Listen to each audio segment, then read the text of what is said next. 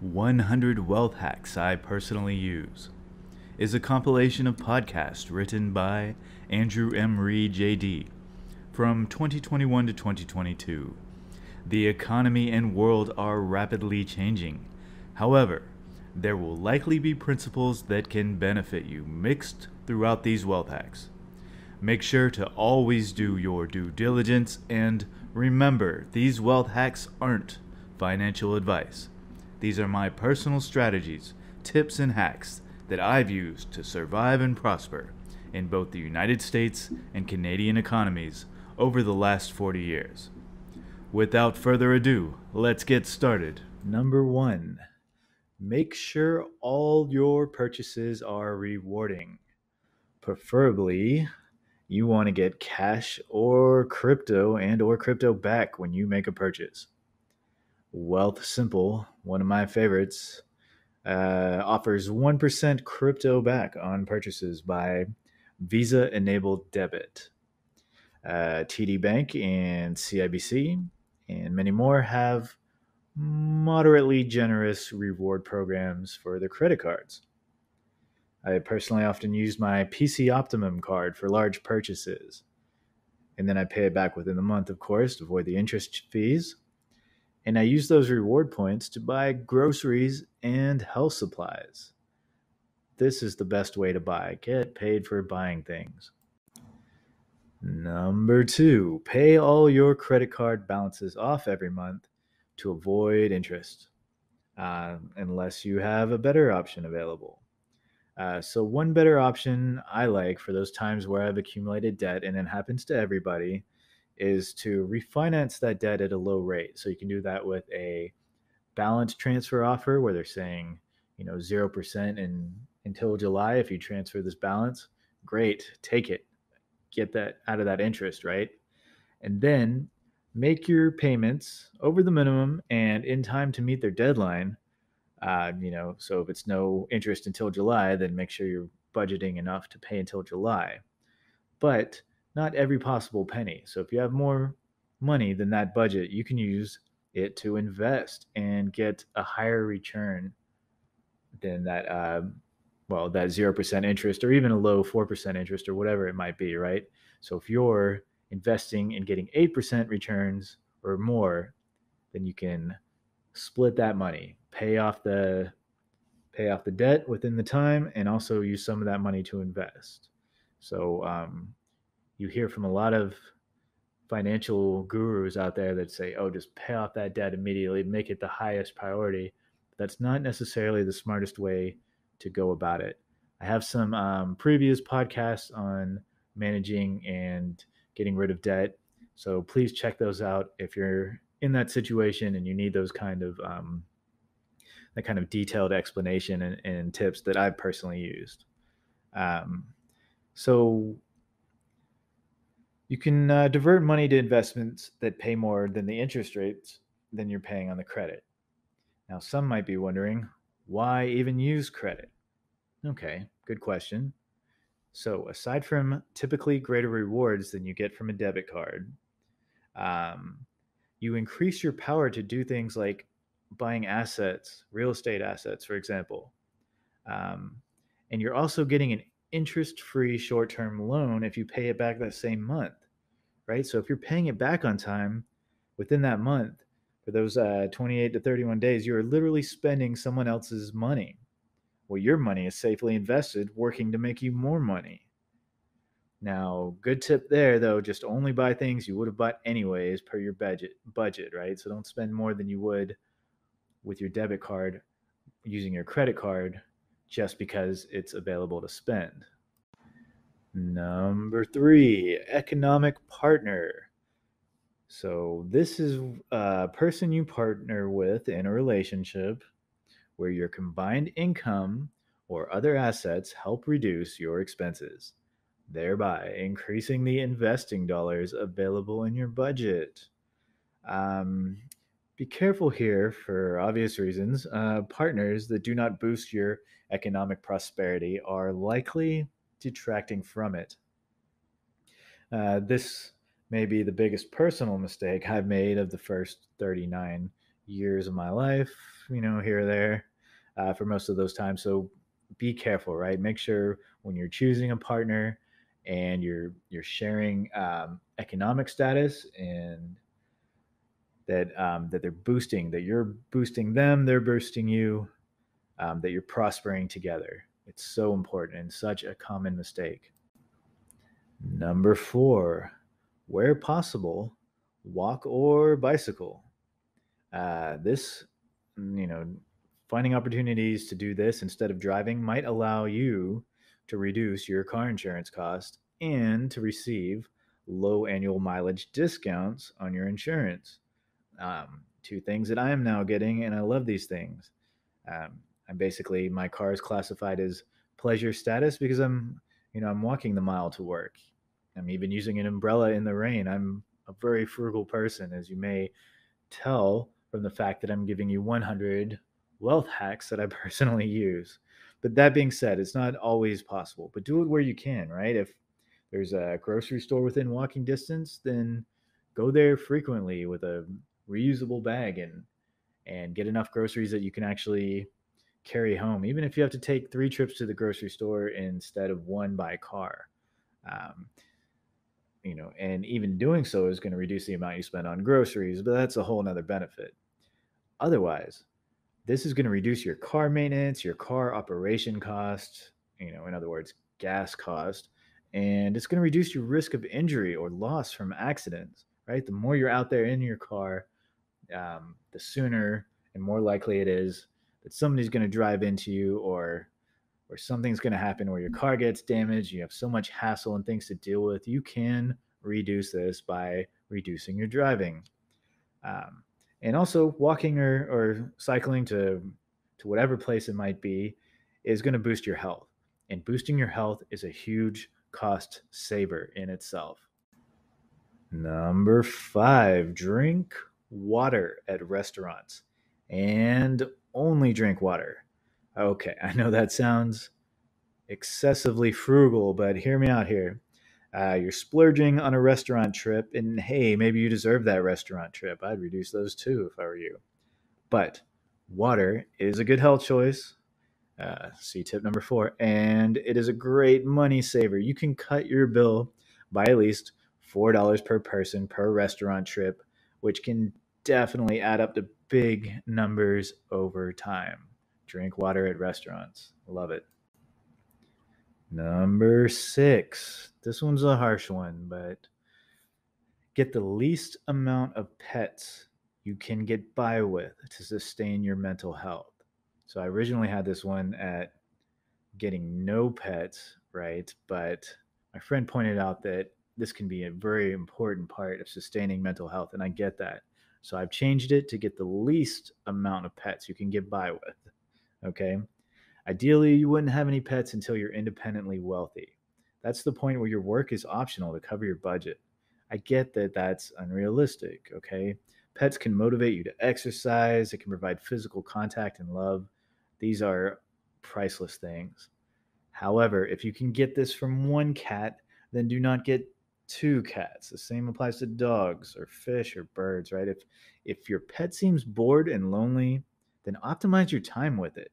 Okay, if you have a dog, then um, when you get home, take your dog out to dog park so it's socializing, run with it, play with it, spend like that kind of time with it. Where when you get home, that dog just is going to sleep for until the next amazing trip that you take it on, right? Um, with cats, leave cat TV. They make these 12-hour cat TV channels that you can use for your cat, right? Try not to get a pet as a companion for your existing pet unless your vet recommends it or some other truly valid reason, right? Minimize your pets because you have vet bills, pet food, adoption fees, and missed opportunities. For example, I can't go to the networking event, friend. I have to walk Rover. As a person who's owned many pets, I've been there, right? Everybody's been there. You miss opportunities from having that pet. Use that pet money you save to invest, and then you can push yourself to that independence that much quicker. And once you're independent, you can have multiple pets if that's what suits you, right?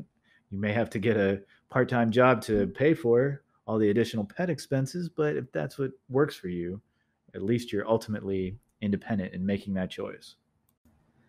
Number 7, call your cell phone provider, your cable internet provider, and tell them about the offer that you just received from a competitor and that you're considering it. And to be honest, actually consider it, right? Weigh the hassle in your mind of changing these providers versus the savings you'll get. Okay. And then when you talk to your existing provider, backed by the conviction and righteousness of a well thought out and honest truthfulness, well researched analysis of the cost and benefits, once you've talked to them, right, and try to hash out a deal, let them know that you're considering the competitor, honestly considering the competitor, and they will offer you something. More likely than not, they're going to come out with some kind of deal, right? And work with them on that.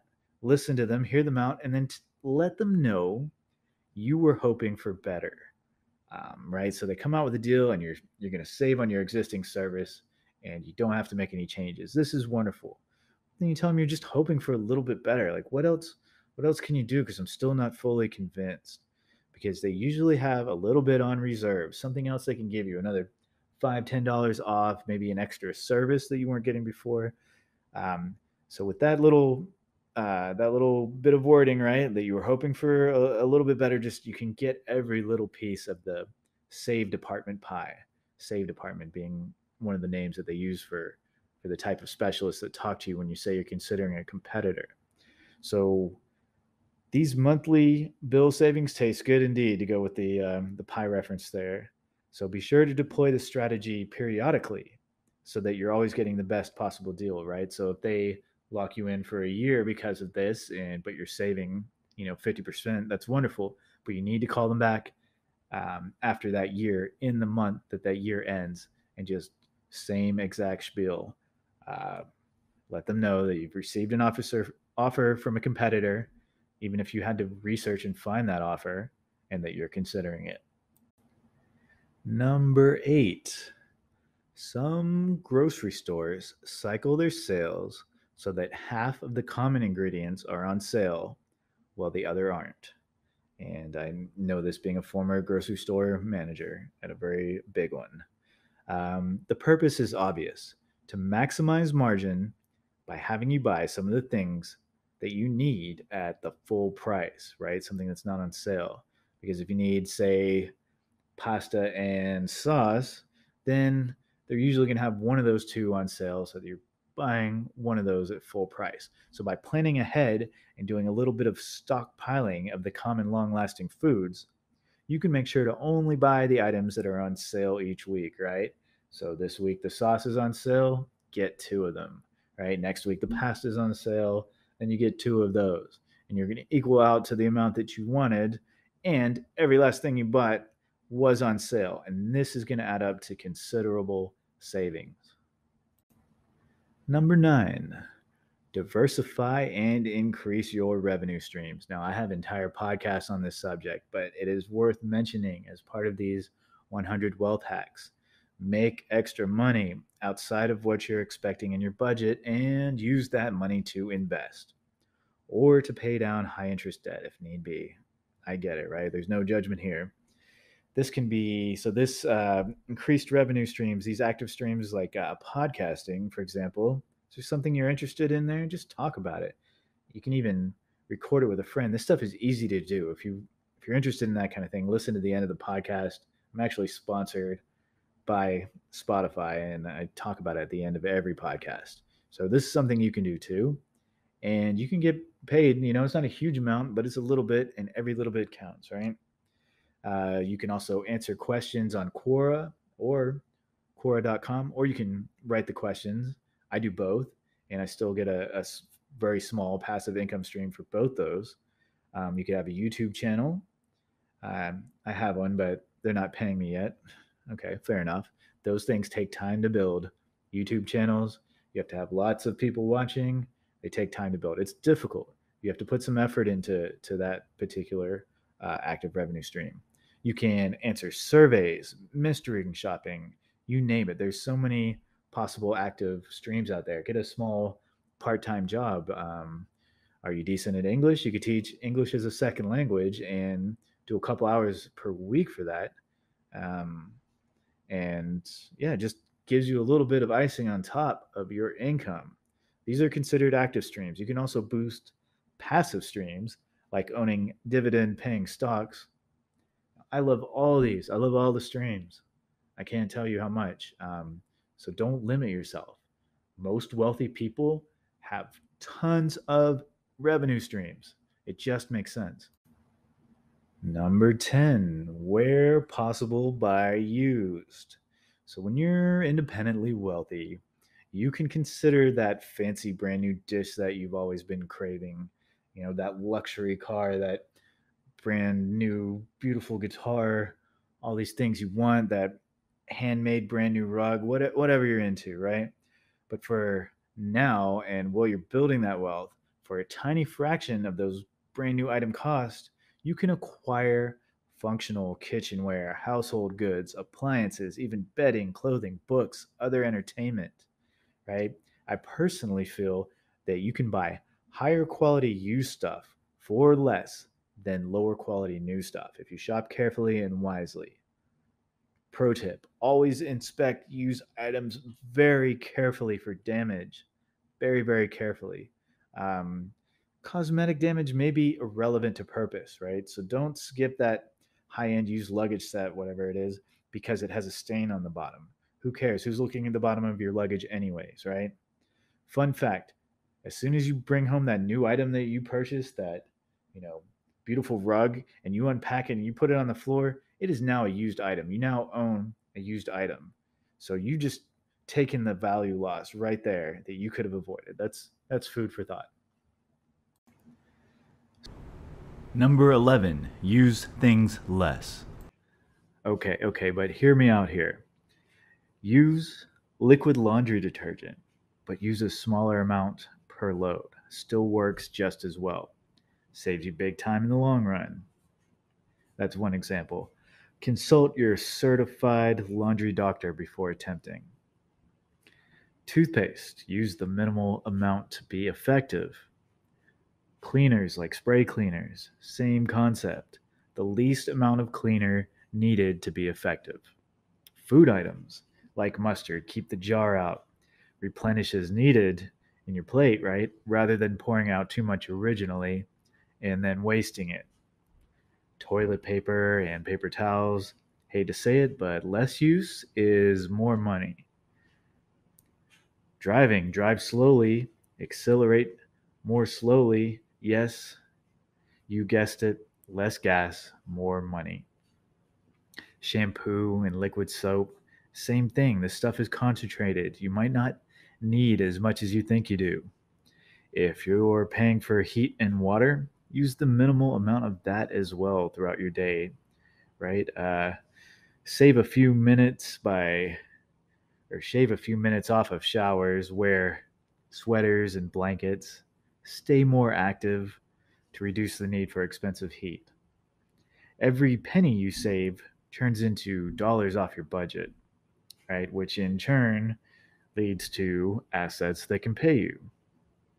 And what can you do there? Well, the cheapest dividend paying stock that I trust and know about is on the Toronto Stock Exchange, TSX DIV, like div. So this is a group of intellectual property uh, purchases, right? So it's a company that holds intellectual property that they get paid residuals on. You own them. You also get paid some of these residuals. So this stock is $3.30 right now, which is up from $2.41 where I bought it at in mid 2021. And it pays about 1 penny per share monthly. So say that you're saving $30.30 per month from using these kind of tips, right? That's 10 of those div shares per month. That's 10 cents a month. In 10 months, you have enough div to pay you $1 every month, meaning that you get a free div share every 3 months, reinvesting the dividends. In 32 months, and I mapped this all out, you'll have gained $131 over the cash value just from those dividends being reinvested. So you'll have $1,102.20 versus $959.60, assuming it holds the price. And you'd be earning one free div share every month. That's at $3.30 every single month.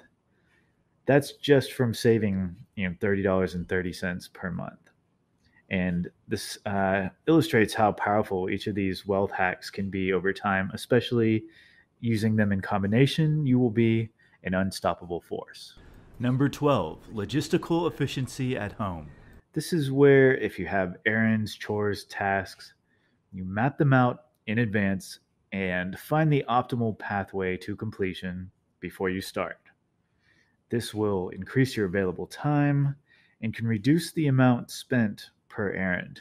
For example, if today you need groceries, post office, and have a doctor's appointment, then plan around the immovable, right? Which is going to be the doctor's appointment.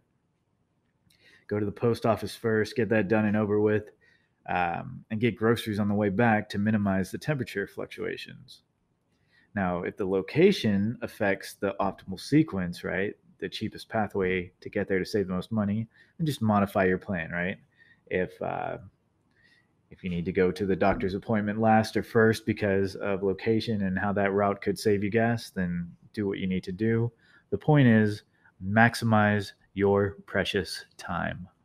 Number 13, strive to own at least one Bitcoin. Hey, you'll be rare. There's only 21 million Bitcoin. It is overwhelmingly likely the price of Bitcoin will continue to skyrocket in value because of this very fact of its scarcity. New Bitcoin, the 3 million that are still unmined, are getting harder and harder to mine by design. So continue buying small fractions of Bitcoin, regardless of price, until you hit that one Bitcoin minimum at least. This is what the Bitcoiners call stacking sats. Sat is short for Satoshi, which is the technical name of the smallest unit of account in Bitcoin. It equals to 0.00000001 Bitcoin. For perspective, one Satoshi will be $1 when one Bitcoin is worth $100 million USD. Number 14, you can have as many bank accounts as you want. Different accounts for different things. So I, for example, have 5 accounts with Wealthsimple, 3 with Coast Capital, 3 with TD Bank, and 1 with Tangerine. And for all of these, I pay a total of $3.95 per month. And all of that goes to the TD minimum use checking account. And that account is on the chopping block, being considered as no longer needed, thanks to the versatility of the Tangerine and the Wealthsimple cash checking accounts I have. So you can use multiple bank accounts to simplify accounting, right? Like one income stream per account for easier bookkeeping purposes, right? You can take advantage of the benefits of the different separate accounts by having more than one, right? Like Tangerine has a slight interest rate on checking.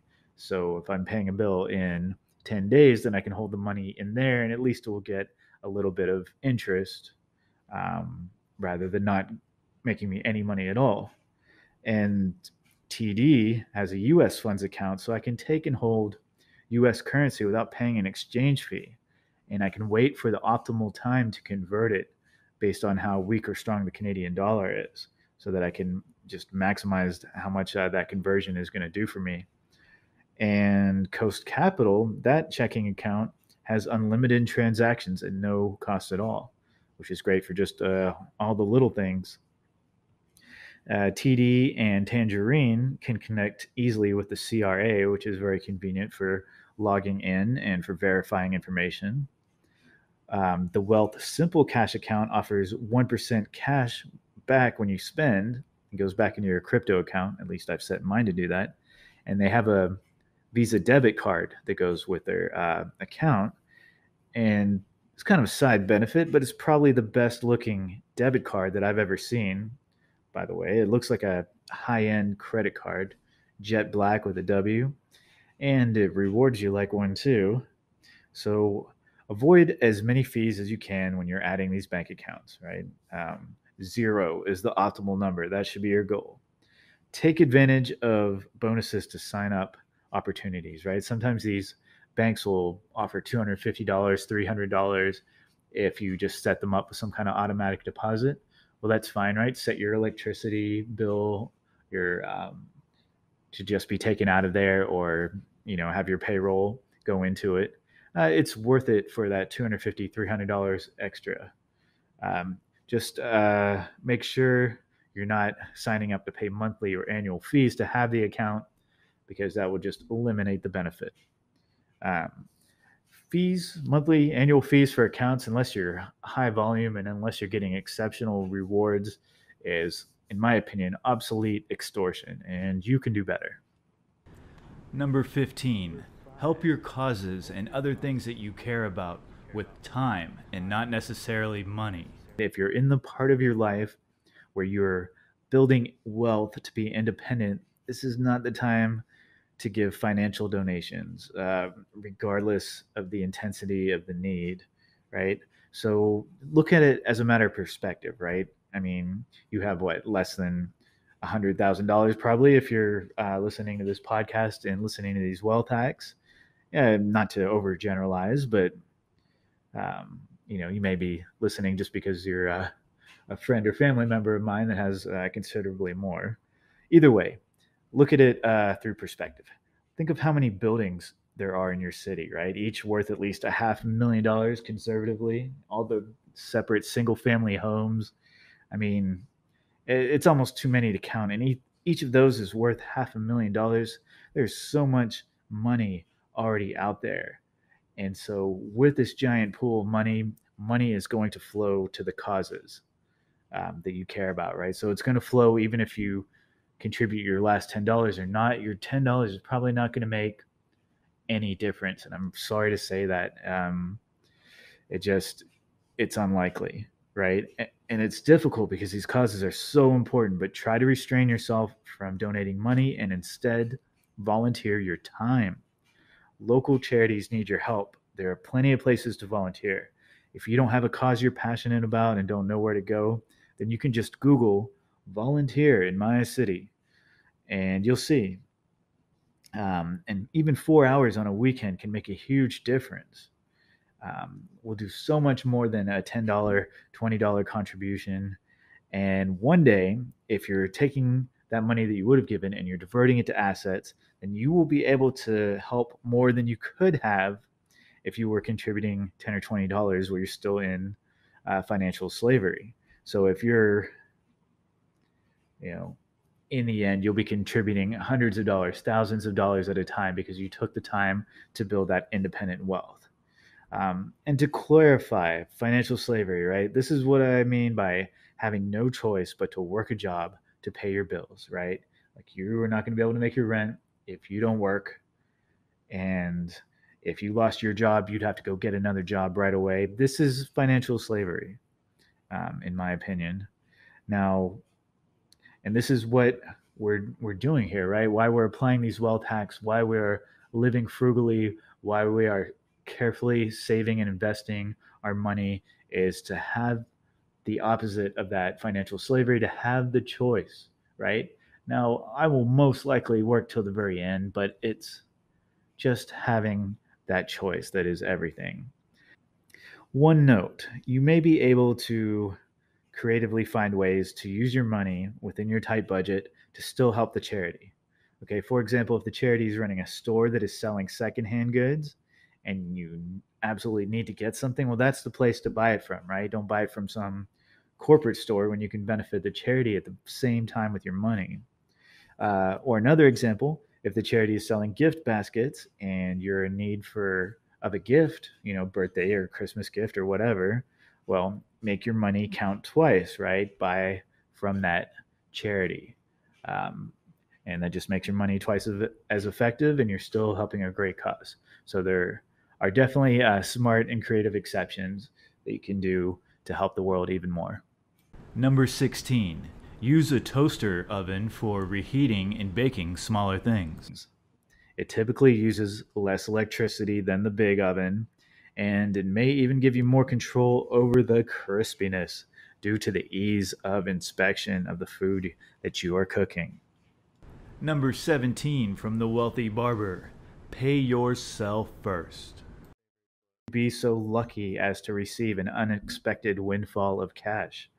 For example, an insurance refund of $115. Pay yourself first when you get that money, right? This is not extra money to waste. Rather, these windfalls can provide a much needed boost for a beginner's investment account. So if you get $115, invest $100, and then you can tuck that $15 away toward a little something for your own pleasure, right? Maybe to save up to go out for a nice meal or whatever you're into. In the meantime, let's do 15 push-ups right now. Really earn that $15, right? It makes whatever you buy with it that much sweeter. I don't even like free money.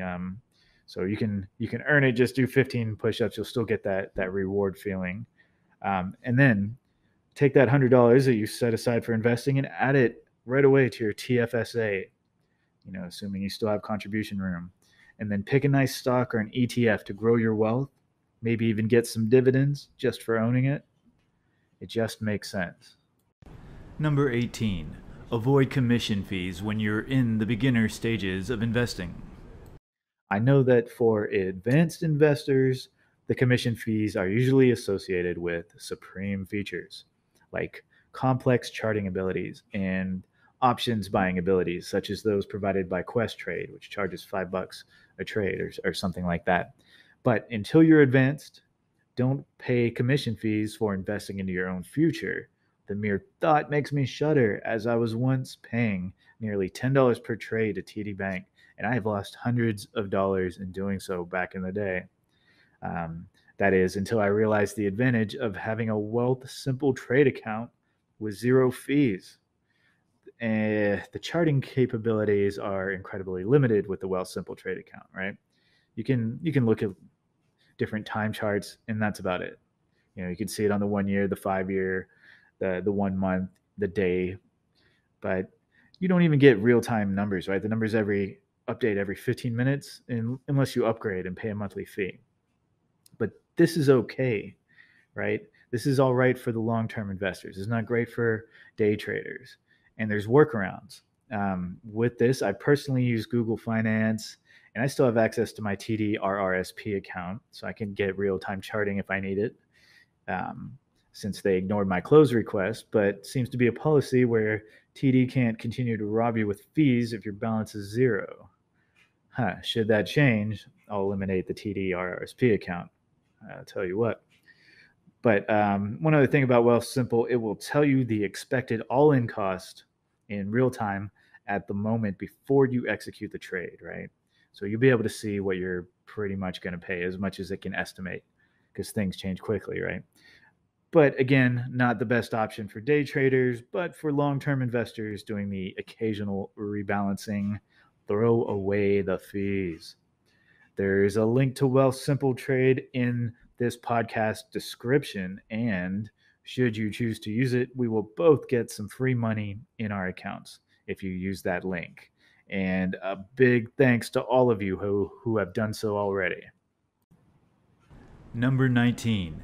Make the effort to get the refund. Now, this might just be for people like me, but I hate using my time and energy, etc., to stand in line or to wait on hold for hours to get the refund.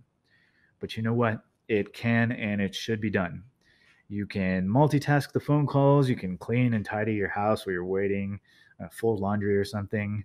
Um, Letting your focused righteousness build into laser beams that will reveal the optimal outcome of the conversation, right?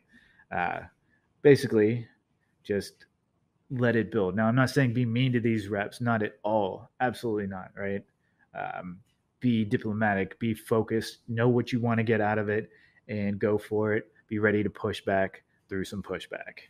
And so once you get to the front of the line, or the end of that 2 hour waiting on hold, right? Tell them if it's actually true, how this hassle has affected you. You've taken 2 hours out of my day so I can get this $20 refund, and I could have been doing other things. I could have spent time with my family. I could have been making more money, right? And if you share this with them, you may find yourself the recipient of extra rewards points or other benefits that are set aside to appease people in your situation. Um, because it's still cheaper to these companies than losing a customer forever, which was a choice that you could have made. Instead, you chose to take your time and make things right.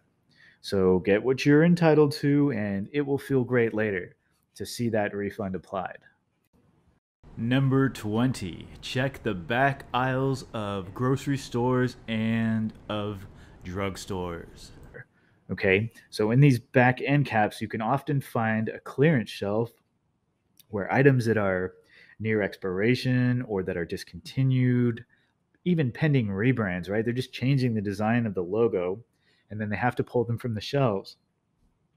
Now they're up there for substantial discounts because typically they'll get disposed of and then the store will get a credit. But even while they're disposed of, they have the right to liquidate them and generate a little extra money on them, and they will often do so. Uh, so if it's something you use frequently, load up now, right? Even if it will exceed your budget, because in the long run, your average spend will be lower. Something to consider there, right? Averages are important. So budgets are really great, but don't be afraid to zoom out a little bit and seize an opportunity if it will save you money in the long run, because that is the actual game that we are playing here, is the long game. Bonus tip: don't use the items that you just purchased, and you have some extra ones. Don't use them in excess of normal usage, just because you have a big supply. Right? Just use them normally. Resist the temptation. Number 21: max sold online auctions. Okay, you can Google this. Find out what it is. Max sold online auctions. So watching these can yield incredible deals on gifts and other things that you might want. In these auctions, you will bid on items, and if you win, you'll pick them up on the pickup day at the designated time. Now, I'm not advocating wasting money here, but some entertainment, rewards, shopping are necessary to many to help them enjoy life and prosper. I'm frugal, but I work hard, and if I want to spend $10 to $30 per se out of my spending budget on the rare occasion, so be it. Note, this may force me to sacrifice something else, like a pizza night or something, and that's just the way it goes. I'm okay with that, right? Max sold online auctions are a fun and exciting way to bid responsibly, possibly competing at the same time, which can be fun for some. And sometimes your bids will support local charities, or always, in my personal case. Number 22: protect your identity, protect your credit. Let me tell you now, Canada is one of the worst so called first world countries in terms of protecting its citizens from credit and identity fraud. There is no way in Canada to freeze your credit to prevent inquiries and new credit lines. In the US, this is a simple matter.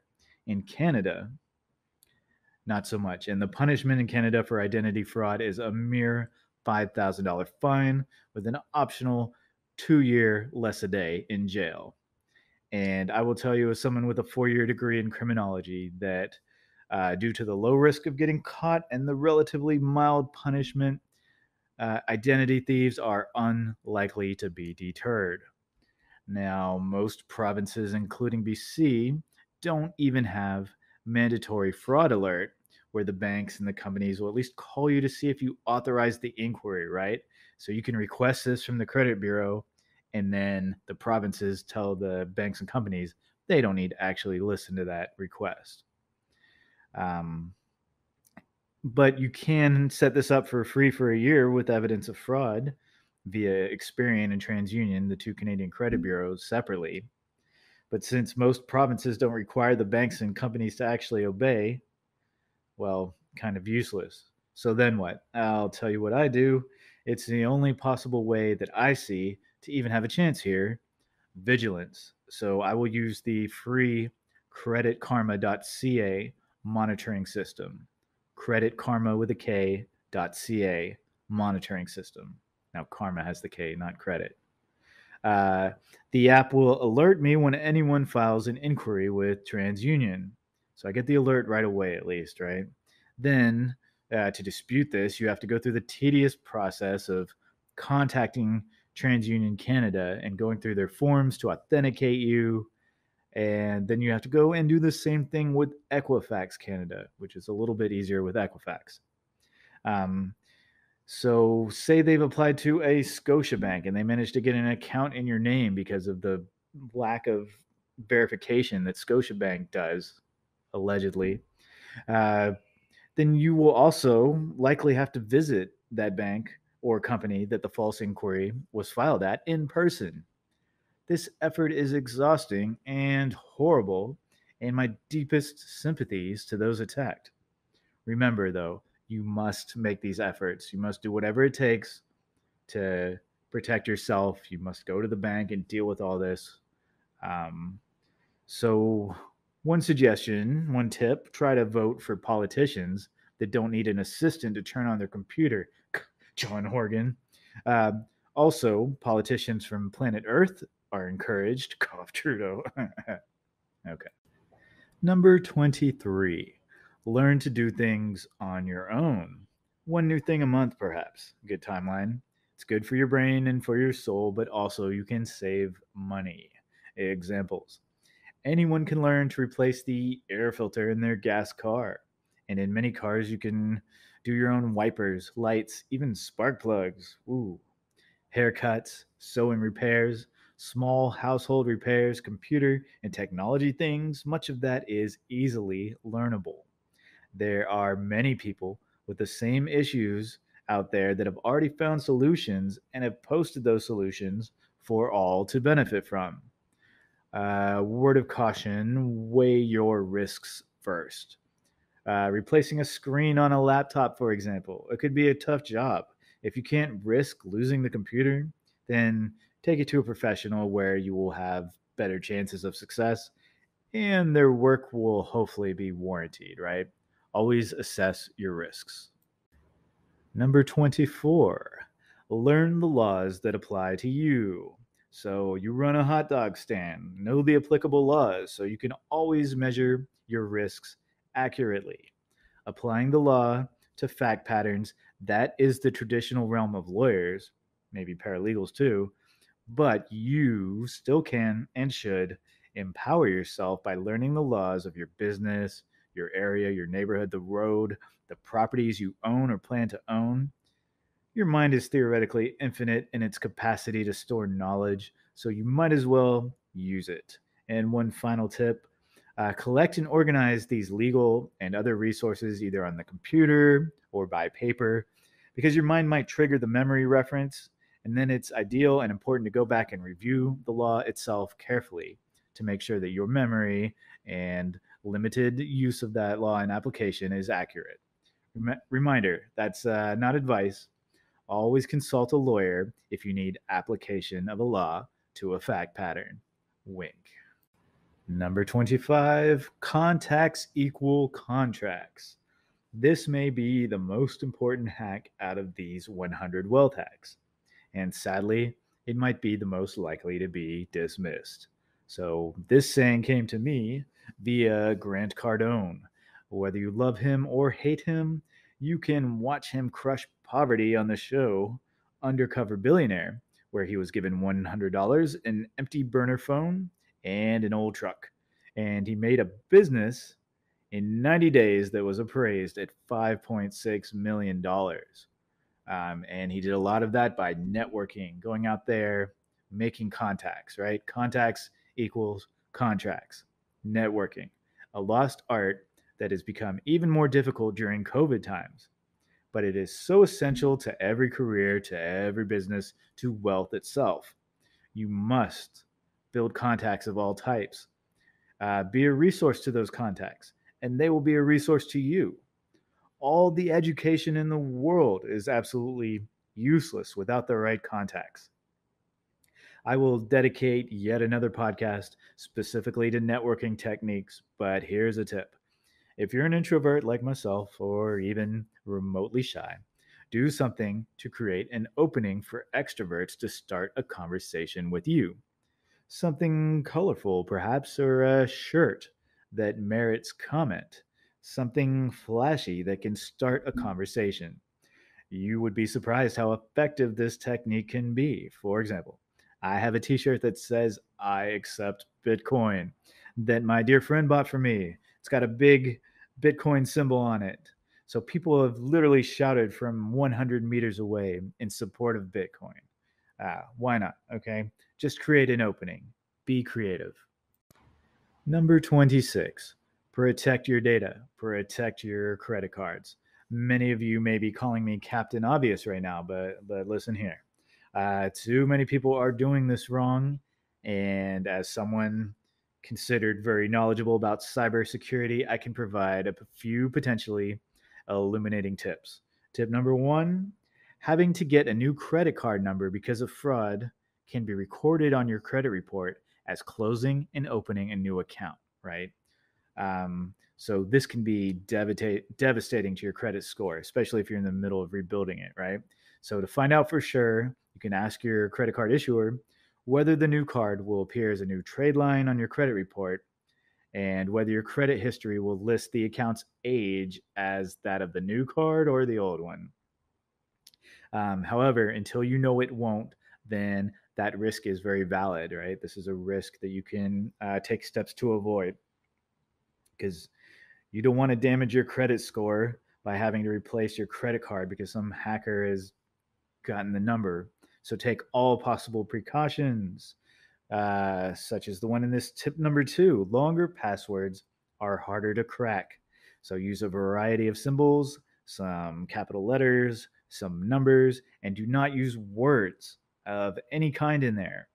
Use a variety of passwords by adding the first letter of the the place in the end, right? So here's an example. So your password is, lowercase d, capital Z, 139, question mark, semicolon, dollar sign. Then you would add this lowercase w at the end for your Wealthsimple password, or a lowercase t at the end for your Tangerine password. So you can memorize that first part, and okay, I'm logging into Bank of America, I need a lowercase b. I'm logging into TD, I need a lowercase td um, at the end, right? That way, so some IT people might suggest even more caution, right? And they'll want you to have a totally individual and unique password for everything. And I get that. And there might be situations that warrant that. But if you end up writing your passwords on paper, that adds up to another risk that you have just added. I don't care if it's in a safe or hidden in a pile of papers on your desk or in an empty book safe or something like that. It doesn't matter, right? Somebody could get a hold of that paper and have all of your passwords at once. And this happens more often than your actual password getting hacked. So, if you can have one core password memorized and then a system to add variety, then you can avoid the risk of a password paper being seen, lost, or stolen. Tip three, set up two factor authentication for the important stuff: email, banks, Google, Apple, and Microsoft accounts, for starters. Anything where you have personal data, and that includes everything that requires your birthday or more to sign up. Tip number four here: monitor your cards, monitor your credit, use that credit karma. It goes with the previous wealth hack. Tip five: use a card theft proof wallet. So these theft tools have become cheaper, more commonplace, but so it's easier for people to get your numbers. The protection has become cheaper too. So it's $20 or $30 for an anti-theft wallet. It's just basically a strip of metal that keeps them from scanning your card number from your card's chip. So it is worth the money to get that kind of wallet for cards that you're carrying outside of the house. Number 27, pay less taxes. Yes, workers pay the most taxes. As much of the money that they make is taxed, then much of the money that they spend is taxed, and then everything in between is also taxed, right? And the wealthy pay the least amount of taxes in comparison, right? So they save money on what they spend, they use that to offset what they make, and they end up paying very little taxes, especially relative to the amount of money that they have. So, to preserve your wealth, you must head in the direction of paying less taxes and less tax filing expenses. So, although how you do this will be mostly unique to you, here are a few general tips, right? So, claim your deductions, right? Like mileage and networking costs, right? You can deduct that restaurant bill from a networking event, so save your receipts for that, right? Pay money into your RRSP, right? Your registered retirement savings plan account. This will generate a tax deduction. Um, and uh, hold your capital gains in your RRSP and your TFSA accounts, right? So you're making money off stocks, they're growing, you're getting dividends and stuff. If you can, keep those in your tax free accounts so that you're not being charged for those capital gains even when you sell the stocks. Okay. Limit the rebalancing of long term investment accounts to minimize realized capital gains, right? So, say you have so much money that you're opening up a personal investment account. That's congratulations, by the way. You've maxed out your RRSP, you've maxed out your TFSA, and you have a personal one. Okay. But in that one, that's where you keep your super long term stuff because right now, it's not a capital gain unless you sell it as a gain. So if you just have some Tesla in there that just keeps going up over 10 years and it's boosting your net worth, fantastic, right? Leave it there. Don't sell it. Don't realize that capital gain. And very importantly, strict bookkeeping, receipt keeping. So you and your accountant can calculate accurately and be subsequently prepared for audit defense if necessary. But above all, if you want lower taxes, vote for the politicians most likely to actually lower them. In other words, in Canada, don't vote NDP, Liberal, or Green. It's sad because they all have wonderful dreams and beautiful goals that, my heart might agree with, but they will pay for the mismanagement of those dreams and goals with your money. No way, no way. Conservatives and libertarians claim they will reduce and eliminate taxes, but do your due diligence on the individual politician and make your vote count. Beware of tax cuts for the uber rich at the expense of beginning and intermediate investors. You see that quite a lot from these conservatives. Unacceptable. Once you vote them in, hold them accountable. It's your civic duty. Number 28, waste less time. Rest is important. I get that.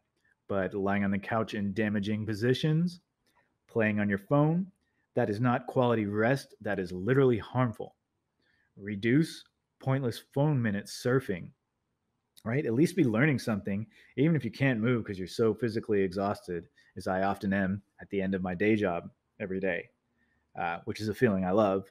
But learn something, right?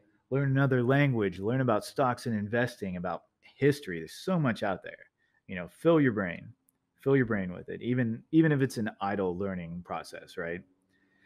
Like watching a history documentary. So if you can move, tidy up, stay clean, knock some items off the to do list, and especially stretch and do yoga every single day. This might seem obvious to all, but are you truly using your time as efficiently as possible? It is all connected: our bodies, our minds, our health, and our subsequent prosperity. Number 29, indulge less frequently. Another patently obvious hack, but one often ignored, and one that I'm occasionally still working on myself. If you're a foodie, for example, and you go out twice a week, cut it down to once a week, right? If it's once a week, do it every 2 weeks. If you like to have a nice Sunday drive, every second Sunday, go for it. The money you save here will help you build the life that will allow you near unlimited indulgence. If, of course, at that point, you can break these good habits that you have instilled in yourself. I mean, when you have all the money, that you need to live independently and not be caught in financial slavery, then go ahead and enjoy it, right? That's the time for that. Wealth hack number 30.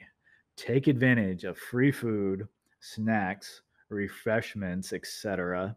at work and events, right? This is pretty much the only way I ate at law school. I'm sure we all have those stories, right? There was zero leftover money for food after other living expenses and trying to pay for $600-700 textbooks. And although I was often earning money on the side, which was harmful for my academic career, but necessary, I got involved as much as I could with anything I could get involved with that I cared about. Student government, honor court, I was in everything. And generally, if there is a meeting with food, say at your current job or something like that, don't hold back. Eat until you're full. Store it in your gut like a chipmunk storing nuts in their cheek. Okay, you know, considering your diet and everything like that. But seriously, eat, take advantage of it. Uh, if that's the right choice for you, right? Because obviously, if you have an unlimited supply of free food, restrain yourself. I've been there once. I had a roommate that worked at a pizza place and would bring home 9 to 10 pizzas every night, and it was less is more when it comes to pizza, right? So restrain yourself if that's the case. If you have unlimited supply, like I did back then, but if you have a sporadic supply, right, you're only getting a meeting every week or two that just happens to be catered. Get yours. Eat, right? Eat a variety of food. Even if you don't like the way it tastes, right? Get a couple exotic things, some vegetables. Get that diet variety as long as it's healthy for you. That food will often be disposed of if you don't eat it. So you can also add the benefit of helping the environment to saving Number more money 31. for investing. Affirmations. Reprogramming the mind. Okay, these are especially useful if you are deeply programmed into a poverty mindset, as I personally used to be. So I listen to prosperity affirmations for at least a few hours every day, often all night, and then into the morning. The people who make these affirmations that I listen to say 21 days minimum. And I've been doing these affirmations since a few weeks before my very first investments, not too long ago, relatively. I've often done affirmations in my life, but this is the first time that I've done them for money and personal finance and investments. I generally will play them while I sleep, while I walk, and through the morning, or if I'm working remotely or doing chores, I'll just play them in the background and I will actively repeat them in my head, occasionally say them out loud.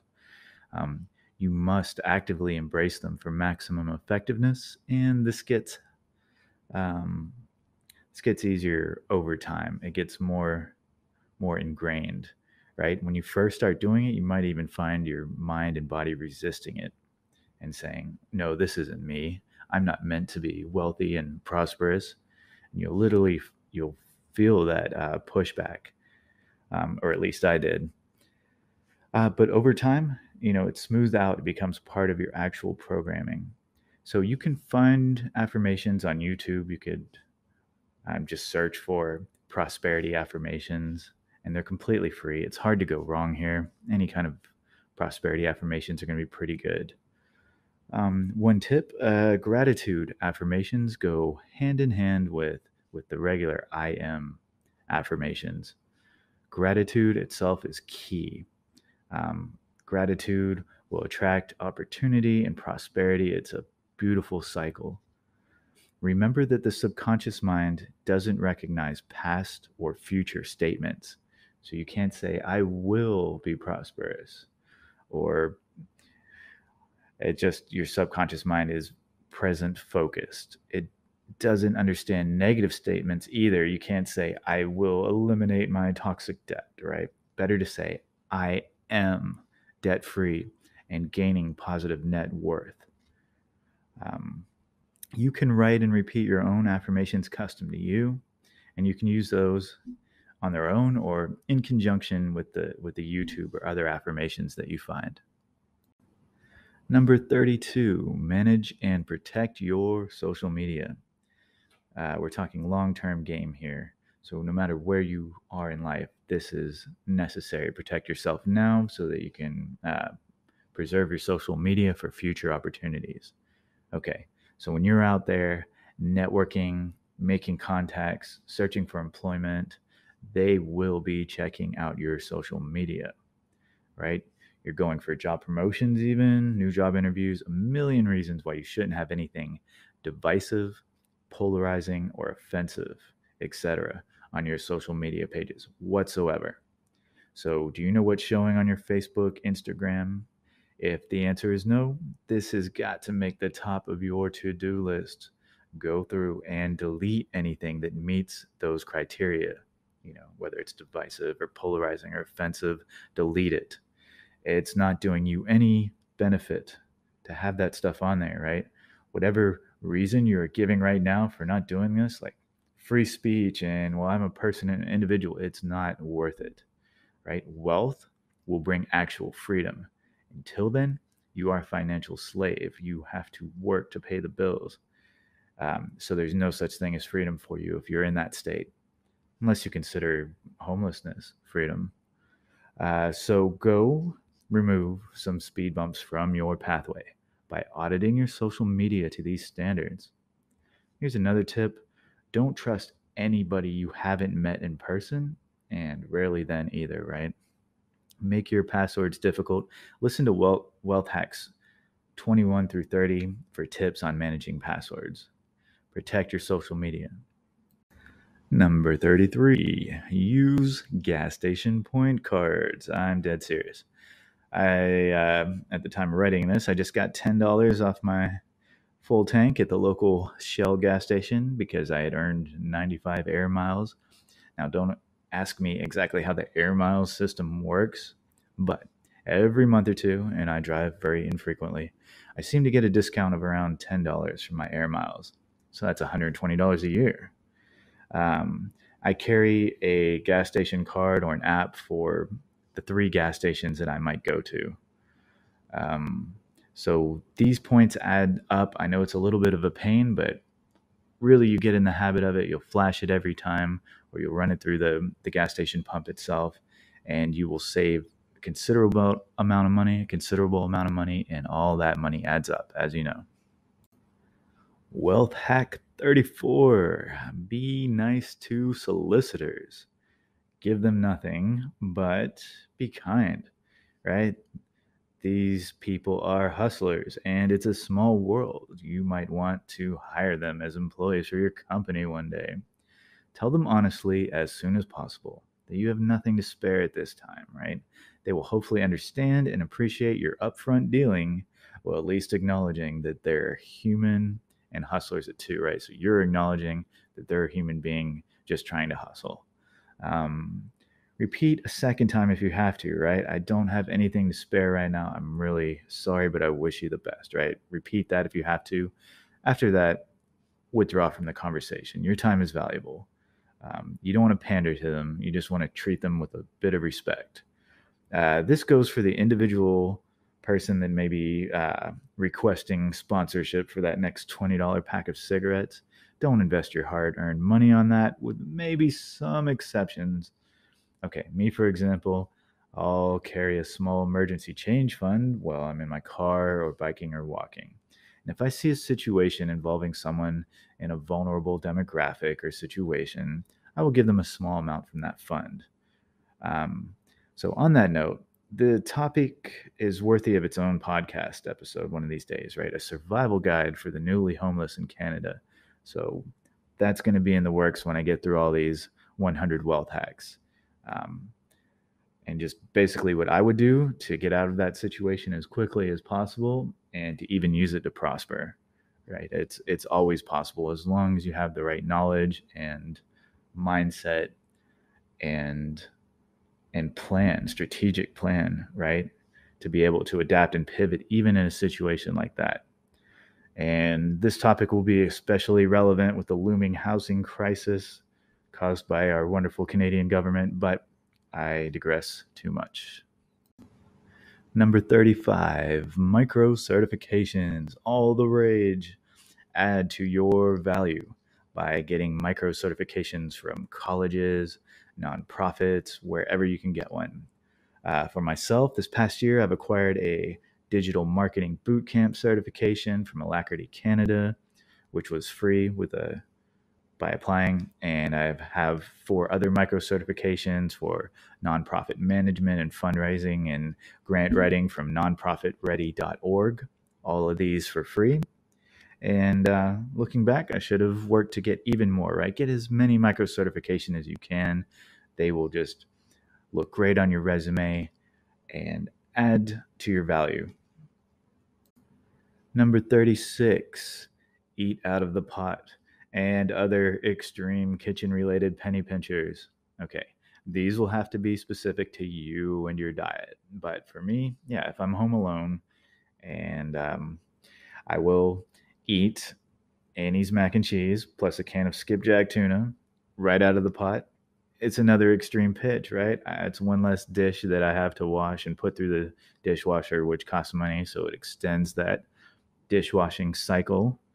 And when you use the dishwasher or any major appliance, you can watch, if you're tracking your electricity usage, you can watch that day spike, right? So pushing that off for another day and extending that cycle, you can save a little bit, right? And it's all about saving a bit. Another extreme kitchen pinch of mine, this recipe, ramen noodles with lemon pepper spice. I strain it, then add 2 drips of low sodium soy sauce, and get the ramens for 20 cents at Dollarama. So I can still create an entire filling meal with a reasonable amount of protein and carbs and relatively low fat for 40 cents. And this is in Canada in 2022. I can create a meal for 40 cents with that recipe that has a reasonable level of nutrition. So find your own that work for you, but have a few extreme kitchen related penny pinchers in your arsenal. Number 37, focus. Be self aware. Mistakes are costly. Reduce them by being aware of yourself and your environment, reducing your dangers, minimizing unnecessary risks. If you're doing a task that involves risk, do not add to that risk by multitasking and thereby being distracted. This doesn't mean that all multitasking is bad, by the way. I've heard some spiritual gurus preach this, but I disagree. They say don't multitask.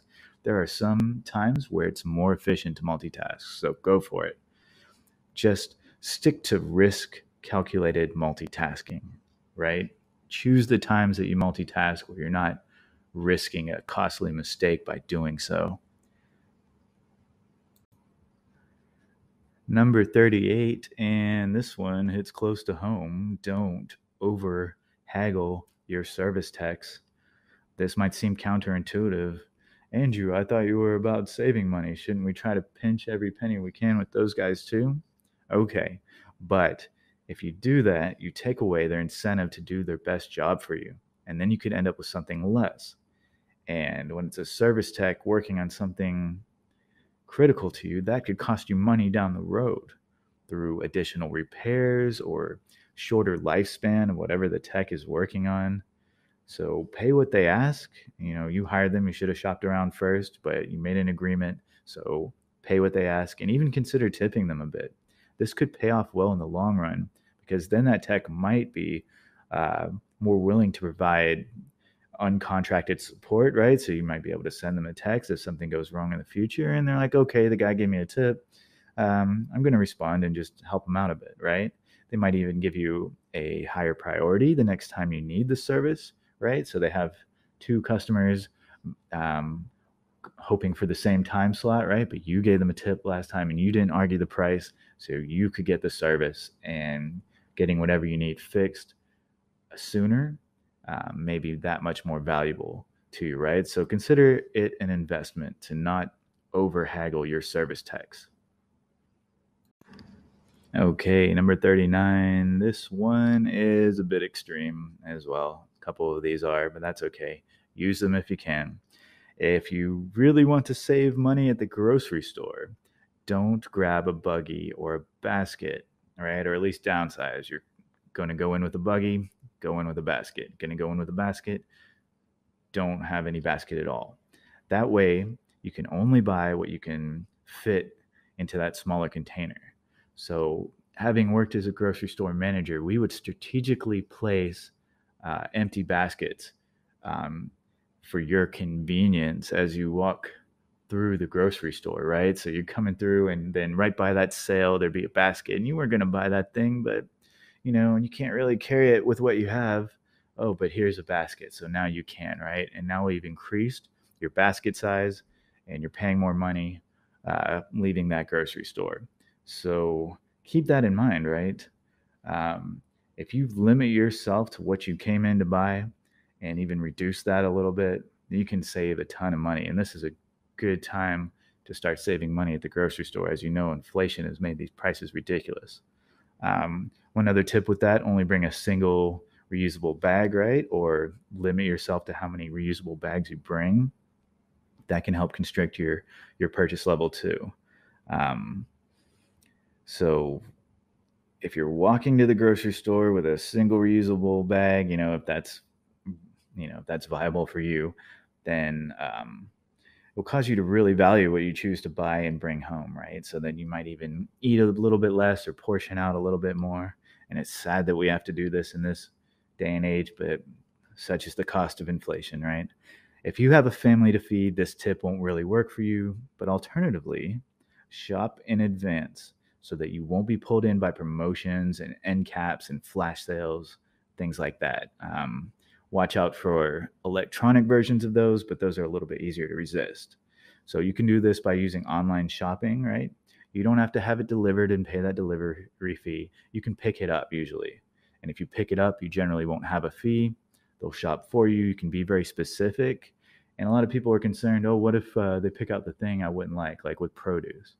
Well, you don't have to pay for it in that case, right? You can just send them a quick email and say, hey, you know, these bananas were bruised. What were you thinking, guys? And they will usually just credit you that cost, right? It costs the grocery store almost nothing to credit you for those kind of things. Just something to consider. And you can be specific in your request. So if you really want the best fruit, you can make a note while you're online shopping at most of these stores and say, hey, please be careful. I, for one, am very picky about those kind of things, but if you put the instructions in there, then you're pretty well protected. Final one for this podcast, number 40. Monitor your paychecks for those of us receiving paychecks. Independently track your hours and make sure you are getting credited accordingly. So I had an employee find an error by tracking his paychecks and hours, right? And this went back for 6 months. And due to an accounting error, this tracking that he did led him to recover 8 hours of lost pay. So he tracked his hours with a spreadsheet and he noticed the discrepancy over time. Even the most well meaning employers can potentially short you. So it's just prudent to keep track yourself. Protect yourself at all times. 50. Number 41, don't panic. So you wake up to your own blood in the streets. That's a common term for a red day. The latest FUD from the Fed or global events has dampened prices on a macro level. FUD is fear, uncertainty, and doubt, and it's one of two emotions that can have an en masse effect on markets as a whole.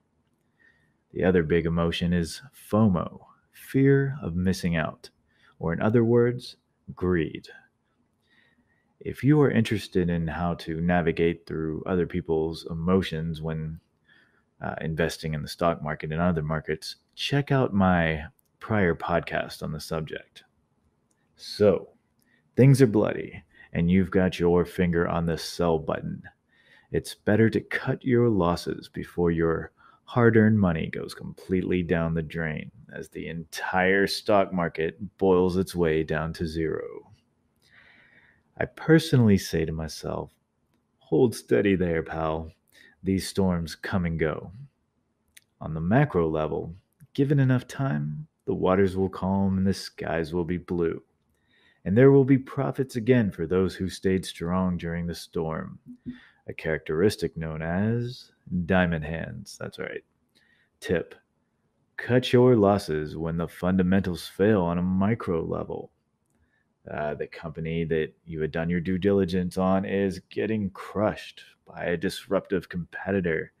They're not even growing, they're even taking losses. Acknowledge this and react. Their stock price has been on a long term steady decline. Get out of there ASAP, even at a loss. Don't hope against fundamentals. There is some risky gambling. This don't panic wealth hack can be applied to all storms in life. Apply this wealth hack liberally. Number 42, take care of your skin, especially the skin on your face. If you start doing this now or boost your current regime, you can save yourself from very expensive treatments later on that will be less effective than protecting what you have now. Guy or girl, it's irrelevant. Your youth, what remains of it, it is your most precious resource and the one thing that you can buy. Although, more than likely, you will be trying to buy it at all cost when it is mostly gone. Technically, appearance is irrelevant, but is it? Studies show that the most attractive people are more likely to be hired and more likely to be promoted to succeed. I've seen real life evidence of this. And at my current age, I wish I had protected my youth better. But much like investing, the time to start, if you haven't already, is right now. Protect the skin under your eyes, in the corners of your eyes, your forehead. If you're like me, protect your bald head. Kevin O'Leary is a great example. He takes great care of his skin and himself, and it shows. But even he likely wishes he started earlier, and you will too. So start today. It's the best you can do, right? Or enhance your current regime. What more can you do? It is much easier to protect than it is to regain. That is an understatement, to be sure. Number 43, books. Reading books. Almost all the wealthy engage in this activity, not just documentaries or videos or podcasts, but actively engaging in reading books. Now, I have wondered, is this habit an archaic throwback to what was previously the only long term form of passing information and knowledge to another mind? Or does reading activate and exercise the muscles of the mind, thereby increasing our intelligence and total output of thinking power that our brains can produce, which would logically follow as an advantage in the pursuit of wealth? I tend to agree with the latter, the thinking power, that it increases our intelligence. I personally need to read more books than I do, but still, I am reading some books, and I can feel the effects on my brain in nearly the same way that I can feel a good workout at the gym hours or even days later. Like all exercise, it must be consistent. Tip: set reading goals, meet them, and then reward yourself for meeting them. Number 44, get Credit Karma. Sign up at creditkarma.ca. Now, I am in no way sponsored. I am saying this because they have been, at no charge, an incredible resource to me with timely credit alerts and a way to track my credit building progress. And did I mention it's free? It does no harm that I can personally foresee to have Credit Karma. It presents potential new credit or extended credit opportunities. Um, Most importantly, it sends you email alerts when there are changes to your report. That seems like an obvious free benefit to almost anyone. Note that Credit Karma only presents TransUnion scores. And TransUnion is only one of two Canadian credit bureaus. So, Canadians, you can also get a free credit monitoring account from the other bureau directly from Equifax. Uh, Google Canadian Equifax or go to equifax.ca. Now, the Equifax report right now, at least mine, is not nearly as clear or as helpful as the Credit Karma TransUnion report. To me, it looks like a halfway finished project in comparison to Credit Karma. But remember, different bureaus track slightly differently, and the most prudent life course is to monitor both bureaus for any credit progress, but especially for potential fraud. Number 45. Follow up after meetings by reaching out by text, email, personal letter. Thank them for the conversation and time. This will likely have them thinking pleasantly of you in a long term way, which, especially in small communities like most Canadian cities and towns, this could be absolutely invaluable. Number 46. Wait until the last day before you are late to pay your utility, internet, and phone bills. Keep the money that you had budgeted for those bills in an interest bearing checking or savings account like Tangerine Checking or Coast Capital High Interest Saving. Both of those have interest rates. That way, you are the one making money off your money for the most possible time, not them. Tip: don't risk your bill money by putting it into something like crypto, for example, trying to get even greater gains. The consequences of failure will be at minimum late penalties. You are risking a budget shortfall, possibly credit issues. These can turn into downward spirals quickly. Find that sweet line of the last day to guarantee the utilities will get their payment on time. And then you can make yourself a little money in the process. Maybe only a couple dollars a year, but let me go ahead and claim this quote right now. The biggest rivers are fed by many creeks. Number 47. Create household efficiencies through organization. I must admit, this is still an ongoing learning process for me. It's easy enough to do at work, but in my case, the house has been traditionally more neglected, relatively. However, boost in efficiency by a small investment in organization around the home can save your valuable time, and the payoff could be pretty big. Some people incorporate meal planning, they prepare their weekly work outfits in advance, and I admire these levels and I hope to get there one day. But I'm personally on the level where organizing my shirt closet by type of shirt was considered a significant life victory. So you find the efficiencies that best suit you and never feel guilty for investing the time it takes to implement them, because ultimately it will pay off financially, and it could, in theory, boost your precious mental health levels as well. Number 48. Share your video streaming subscriptions with family and friends, and vice versa, of course. Even if the big companies eventually charge for sharing, the charge will still be significantly less than two separate accounts. Or so I heard on a tech discussion show on the AM radio. So, how this hack has worked for me is I pay only personally for Amazon Prime. I share that with a friend who needs it, and he shares that with his dad. Amazon comes for me with tons of other benefits, not to mention I own a small chunk of it, and I always try to support the companies I own. Now, Netflix, that same friend I just mentioned that's using my Amazon, uses my, uh, he covers the cost of Netflix, and then I get access. Disney Plus comes through a family member who was kind enough to spare me an account on there. YouTube, I bear the ads, so no one pays.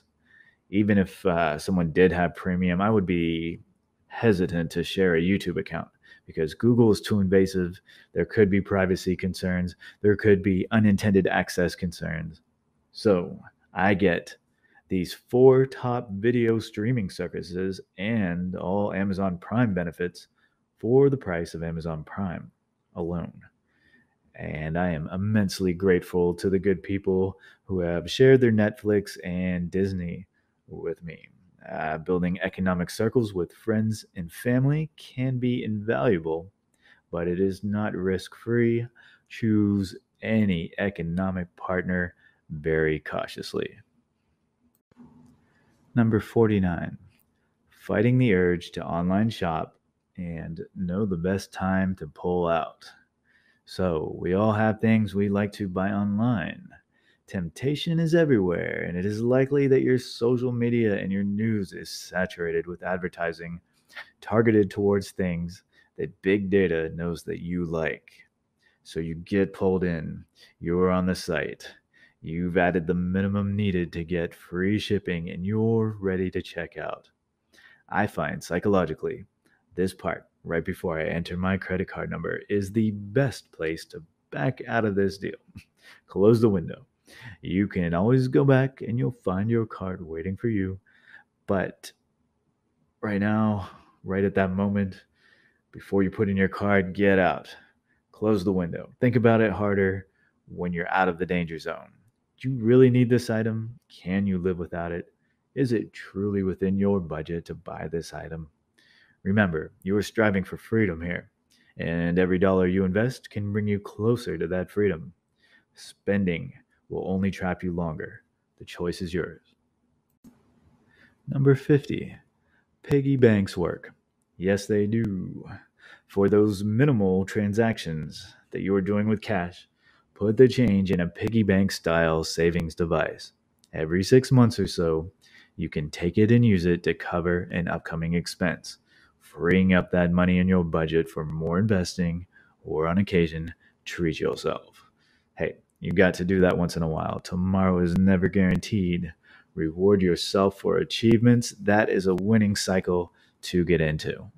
Number 51, always dress like you're going to run into someone important. I have far too many stories of making a quick run to the garbage room or to the gas station and running into someone I would have been better off making a better impression with. I could have easily avoided that with a few extra seconds of effort. So, dress reasonably well, stay clean and hygienic at all times, at least when you are leaving the house. Number 52, avoid paying for images if you can help it. There are tons of websites out there that offer royalty free images for the great price of absolutely free. One great example I just found is unsplash.com. unsplash.com. That was a great website. Now, I realize it's tough to compete with the quality of paid stock images, and if that's what you need, you have to do what you have to do. But at least give it a try on the free site. Try to save that money if you can. Why not?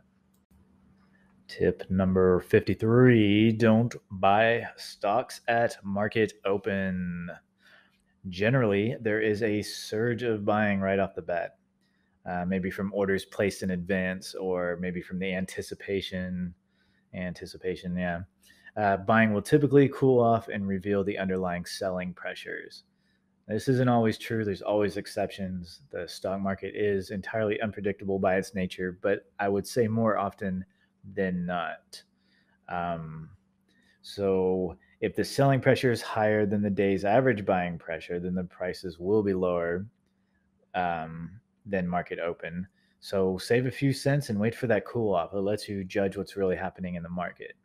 Um, Now, again, remember, there may be exceptions to this. This is a generalization and it can go either way. But otherwise, generally do not buy stocks at market open. Number 54, don't waste time on toxic people. And I'm sorry to say this, but this can even include family members, old friends. As you work your way up in the universe, you will unfortunately need to leave some people behind. I will always try my hardest to help those people if they seek it, but you cannot let anyone's unwillingness to rise up anchor you to a lower plane. If you do, you will make your own journey that much more difficult. Number 55, walk fast. Seriously, speed the heck up. Okay, for your health and wealth, ideally, become aware of your body and the different muscles that are being recruited to action by your mind. They have a correct sequence of triggering, and you can become in tune with this and control it actively. Beyond this mind body connection, there is simply a right way to walk with correct posture and minimal joint impact and maximum efficiency. Walking correctly and quickly can allow you to channel some truly great walking efficiencies. And this reduces your time investment, time, your most precious of resources, and the only resource more finite than Bitcoin. Ooh. Reduce your time investment into each and every activity while improving your heart health, your leg and core muscles, reducing visceral body fat, tummy fat. And you probably guessed that I might say this, but I personally walk a minimum of 11,000 steps 6 days a week. Find your own ideal step count. Consult your medical professional and commit to it. Get to it.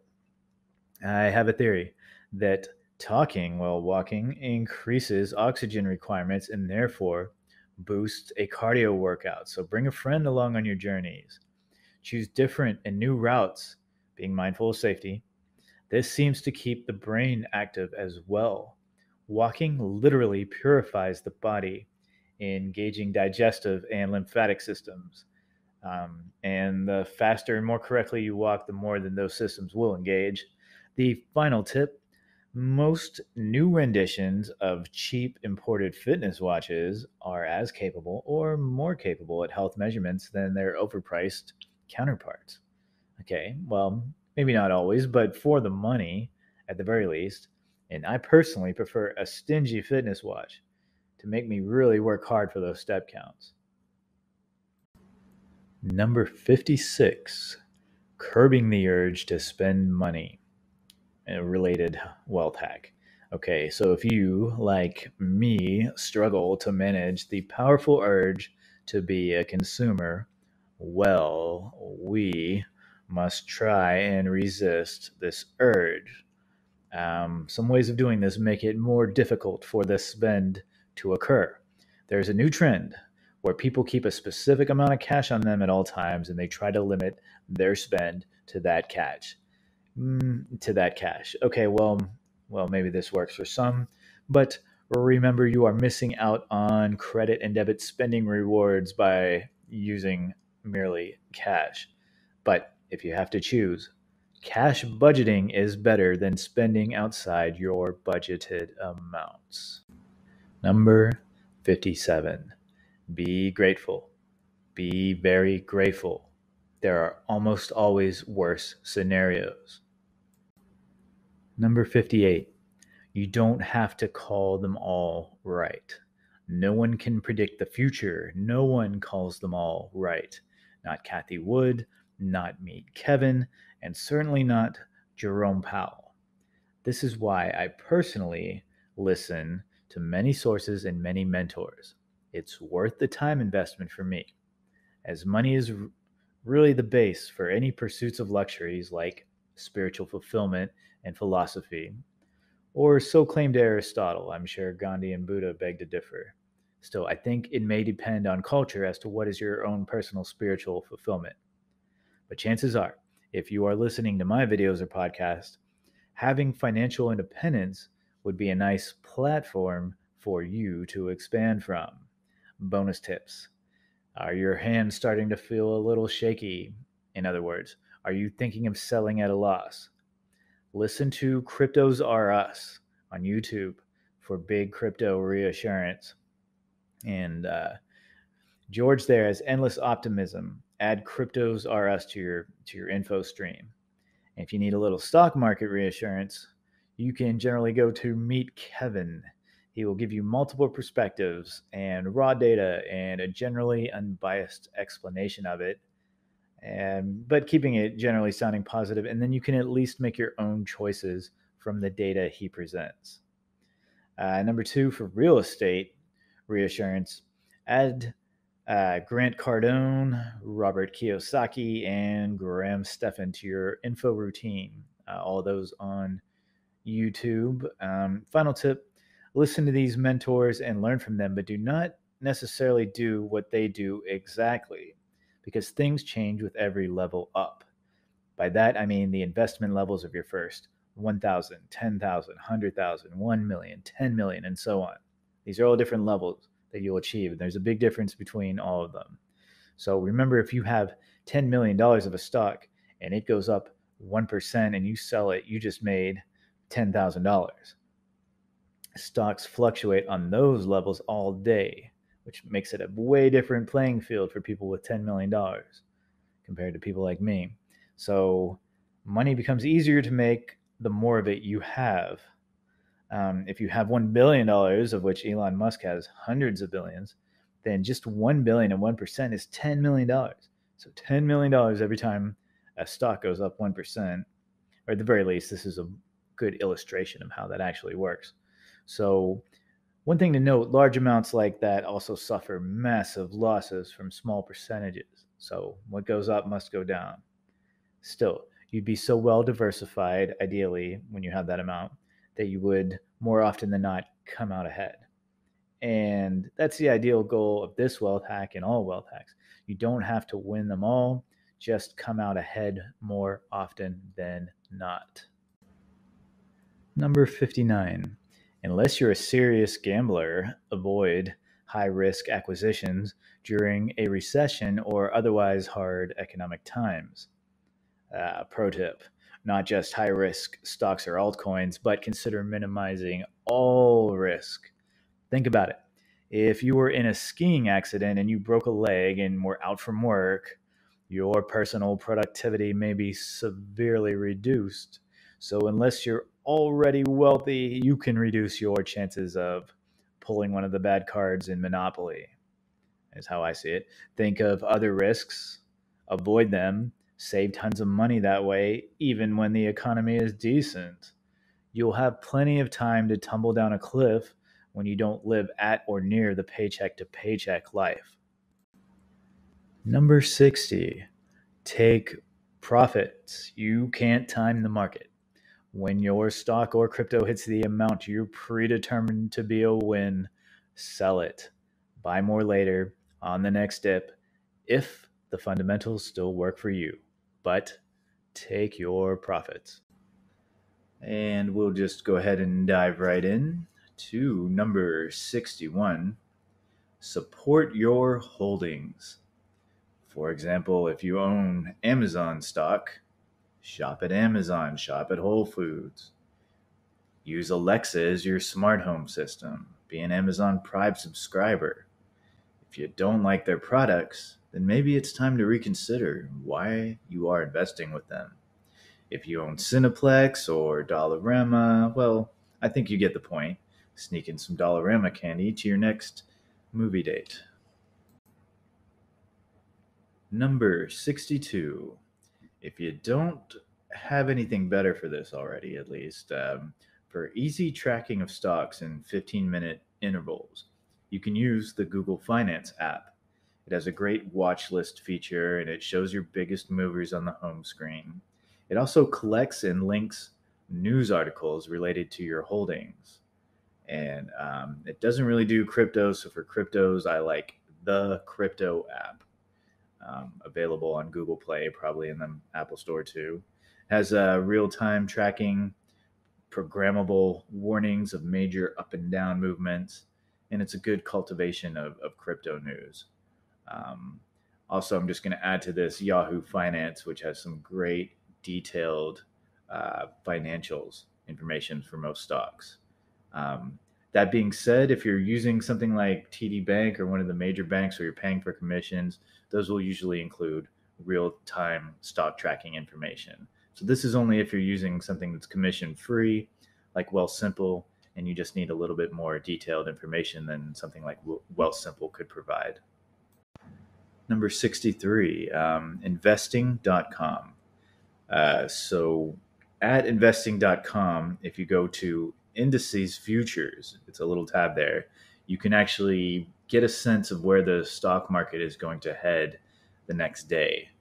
Um, and so credit goes to meet Kevin for this tip. He's the one that presented this. But this is where you see futures. So seeing what everyone else thinks of the future with their money can help you prepare your investments for the next day.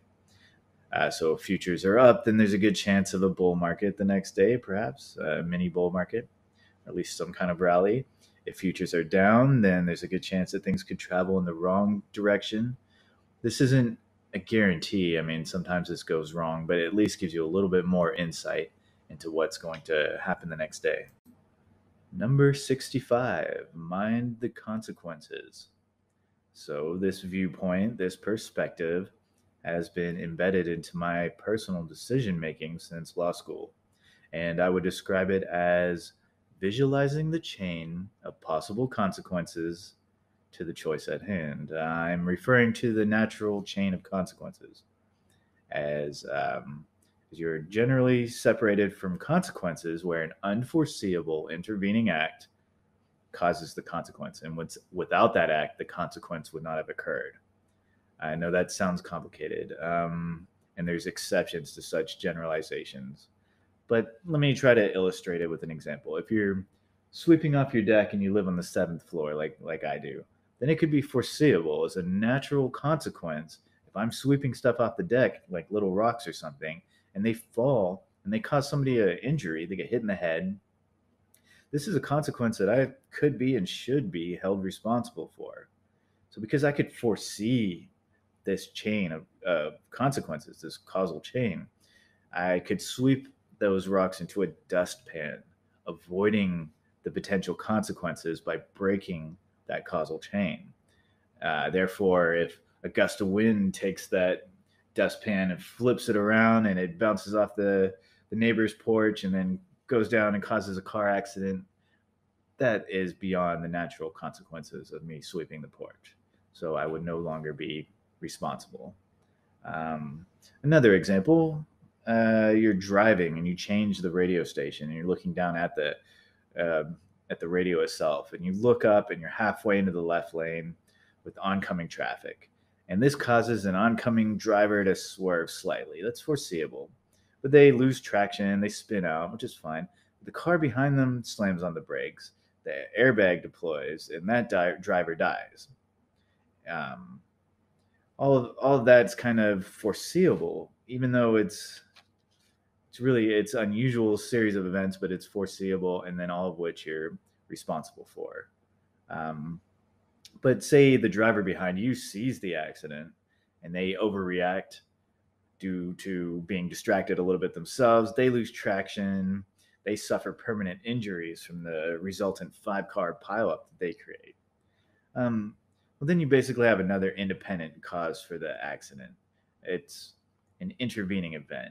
Now, the nuances on these get really complicated, and lawyers are trained to argue in either direction, depending on what they're attempting to prove. But my point is, the overreaction was not really a foreseeable consequence. So you can't try not to overstress about causal chains that have unforeseeable events. You can't predict all that, and it could drive you crazy. It might have driven me crazy already. All I'm saying in a non-advisory way is try to predict the natural consequences of your acts and then choose your risks very carefully. Number 66, treat yourself on occasion, but do it as a reward. Train yourself like a dog. Reward achievement and accomplishment. The bigger the achievement, the bigger the reward. The future is not guaranteed, so hedge your bets by getting a little enjoyment out of life, rationed out as positive reinforcement. Number 67, be wary of service providers. Healthcare, for example, a dentist. A dentist is generally motivated primarily to generate revenue for themselves. They may absolutely love their job. That's irrelevant. This doesn't change the purpose of society to maximize wealth, to maximize individual prosperity. So, so therefore, that dentist will upsell. They'll accelerate timings on treatments. So be sure to ask questions. Do a full risk benefit analysis of every service offered and be mindful and wary of additional charges. Get a second opinion where appropriate. Not just for healthcare, though, this is any situation where you are dealing with any people or places that are revenue motivated. Mechanics, car maintenance, optometrists. Look for revenue motivation and protect yourself. Number 68. Be wary of so called financial advisors. In Canada, there are ways to use that description without necessarily going through gatekeeper agencies, and I don't really put much stock in gatekeeper agencies. That's just something to consider. So ask yourself this question: why do you feel your financial advisor is worth paying your hard earned money to? Very few investors can stock pick individual stocks or funds and beat the S&P 500. Sure, there's a lot of temporary exceptions. Um, yeah, but if you're if you're listening to this during the great crash of 2022, which we're in right now, you're probably way down right now. Here's the thing. I mean, investments go up and down in value, and if the fundamentals are still strong, then the investment should go back up when the macroeconomic environment goes back up. Timeline doesn't end right now. So can a chart reader, a technical analysis person, a financial advisor predict better than your own personal due diligence in your investments into a diversified portfolio? For example, could you just invest into a full S&P 500 ETF like Vanguard's VFY with its average of 10% returns if dividends are reinvested and beat most financial advisors? I mean, you have to make that call yourself. You have to make that choice. Statistics show that most advisors and funds do not beat the S&P 500 as a whole. And therefore, if it's just educated guessing that you're paying these guys to do, you really need to pay those steep fees for risk that may be no different from your own well thought out choices? Again, your choice. But I personally choose to avoid as many fees as I can. As you guys know, that's why I use Wealth Simple Bank for stock and crypto trading, because there's no stock trade commission fees, there's no minimum balance, you can do fractional trading and tons of other features. So if you're interested, you can sign up and try it from the link in the description. If you do that, you'll get the cash value of 2 random stocks, and I'll get the cash value of 1 random stock. And I'll feel overjoyed that this podcast has provided a tiny cash flow, and it will justify all the hours that I spend on this. And the final wealth hack for today, number 70. You will take some losses. The big L. You'll take some L's. And you should take some losses. You have to measure potential losses against potential gains. Here's an example for you. Meet Kevin sold his entire stock portfolio in the first quarter of this year at a loss. And he did this because those sales boosted his capital gains losses, which could be applied at tax time to offset his capital gains, thereby reducing the amount of taxes that he's paid. And so think of the following cost benefit analysis that he applied. So stock is about to drop 30%. It's right now at 10% down. Okay, but he's predicting that over next period of time it's going to drop a full 30%. So if he sells now and then at 10% and he buys again when it's 30% down, then he's technically avoided 20% of potential realized loss. So what's the catch, right? Because the catch is, Kevin didn't know, he doesn't know if and how far the stock will drop in price. So one can only make their best attempt to economically divine the future. Now, Kevin has a vast knowledge of economics, and he stays very well in tune with what is going on, which is why I recommend watching him, even though he's an American. And I believe that the more awareness and knowledge and experience one has gives some advantages in many ways. There's still no knowing of the outcome, but it seems like, and at least in this example, and it's too soon to truly judge. But meet Kevin's assessments and decisions seem to have worked out well for him so far. So, as you can see, my point: losses can be used intentionally and strategically to mitigate a bigger loss. Number 71. Not all wealth hacks and finance tips, etc., will apply to you or benefit you. This goes for all of the vast information that is available on all financial topics. The best outcome that I can personally see mathematically is to analyze as much information as possible to filter in the beneficial knowledge, and then concentrate your sources after that for efficiency, as in find the ones that are giving you the best information and best benefit and focus more on those. One little tip here: be very wary of confirmation bias. This is when you are analyzing new knowledge as to whether it supports your current narrative, rather than just being fair when you're listening to it. So don't just listen to things that support what you already believe. That's what confirmation bias is. It's best to assess with a cold, hard, deductive logic as far as you can.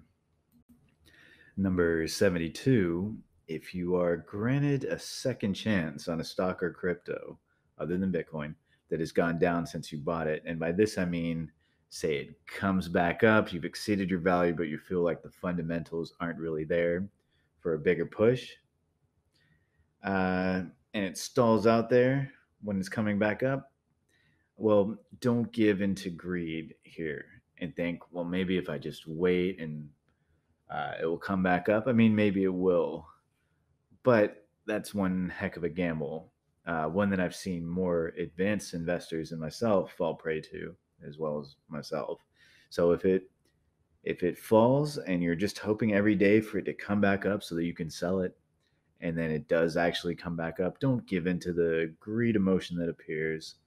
Always stick to your plans, to your strategies, even if it is a hold until break even strategy. Better luck on the next pick. That kind of plan.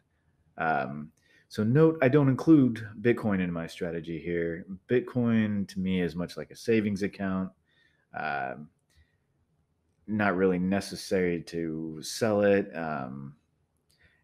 And if you have gains on it, you don't incur a capital gains tax on it for selling. And given its long term potential, I personally at least just let it sit and go up in value over time as it becomes more and more scarce. That's the plan, anyways.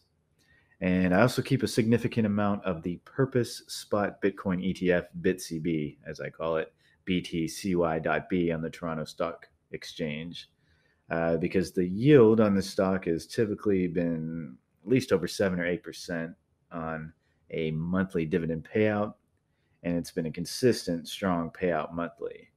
Um, so I've had this for a few months now, and it's still doing an excellent job. So I'll continue to report back on BitCB. And it doesn't seem to exactly track Bitcoin and its volatility, but more so that of the stock market, the tech sector particularly. It's interesting how it's separate in its tracking. Um, and right now it's less than $5.50 Canadian. So I think it's an absolute bargain, in my opinion, for this ETF right now. It is worth doing your due diligence and checking into it. Number 73, in a volatile market, check your portfolio often to capitalize on sudden spikes that may come and go just as quickly. So many apps allow you to set alerts and notifications at price targets. Wealth Simple allows 3 free alerts, and you can get more with their premium package. Um, and you might be able to make some extra money on surprise swings that way that meet your threshold level at least. right now, if my threshold level can be around 10% for a non-defensive stock, for a growth stock. So I'll take the profit. Remember some of my other tips to layer in and layer out. You don't necessarily go all in and all out with your position um, at every point. So check out my other podcasts for more information on layering in and layering out. Okay, so you can always reestablish a position, and you can and should layer in and layer out, which basically means don't buy or sell all of it in one chunk unless you're executing a pre-made plan, like in the previous tip. Um, so if I see a big defensive stock like HUTL on the Toronto Stock Exchange, which is a ETF, a covered call ETF of global energy, if I see that go up 10%, I'm going to sell around 10 shares or 10% of my holdings at a time, keeping most of my position, but then taking a little profit too. Um, and then reinvest that money into something that's on sale in this bear market, preferably something with dividends. That's my personal strategy, at least. Number 74, changing cell phone companies can hurt your credit score.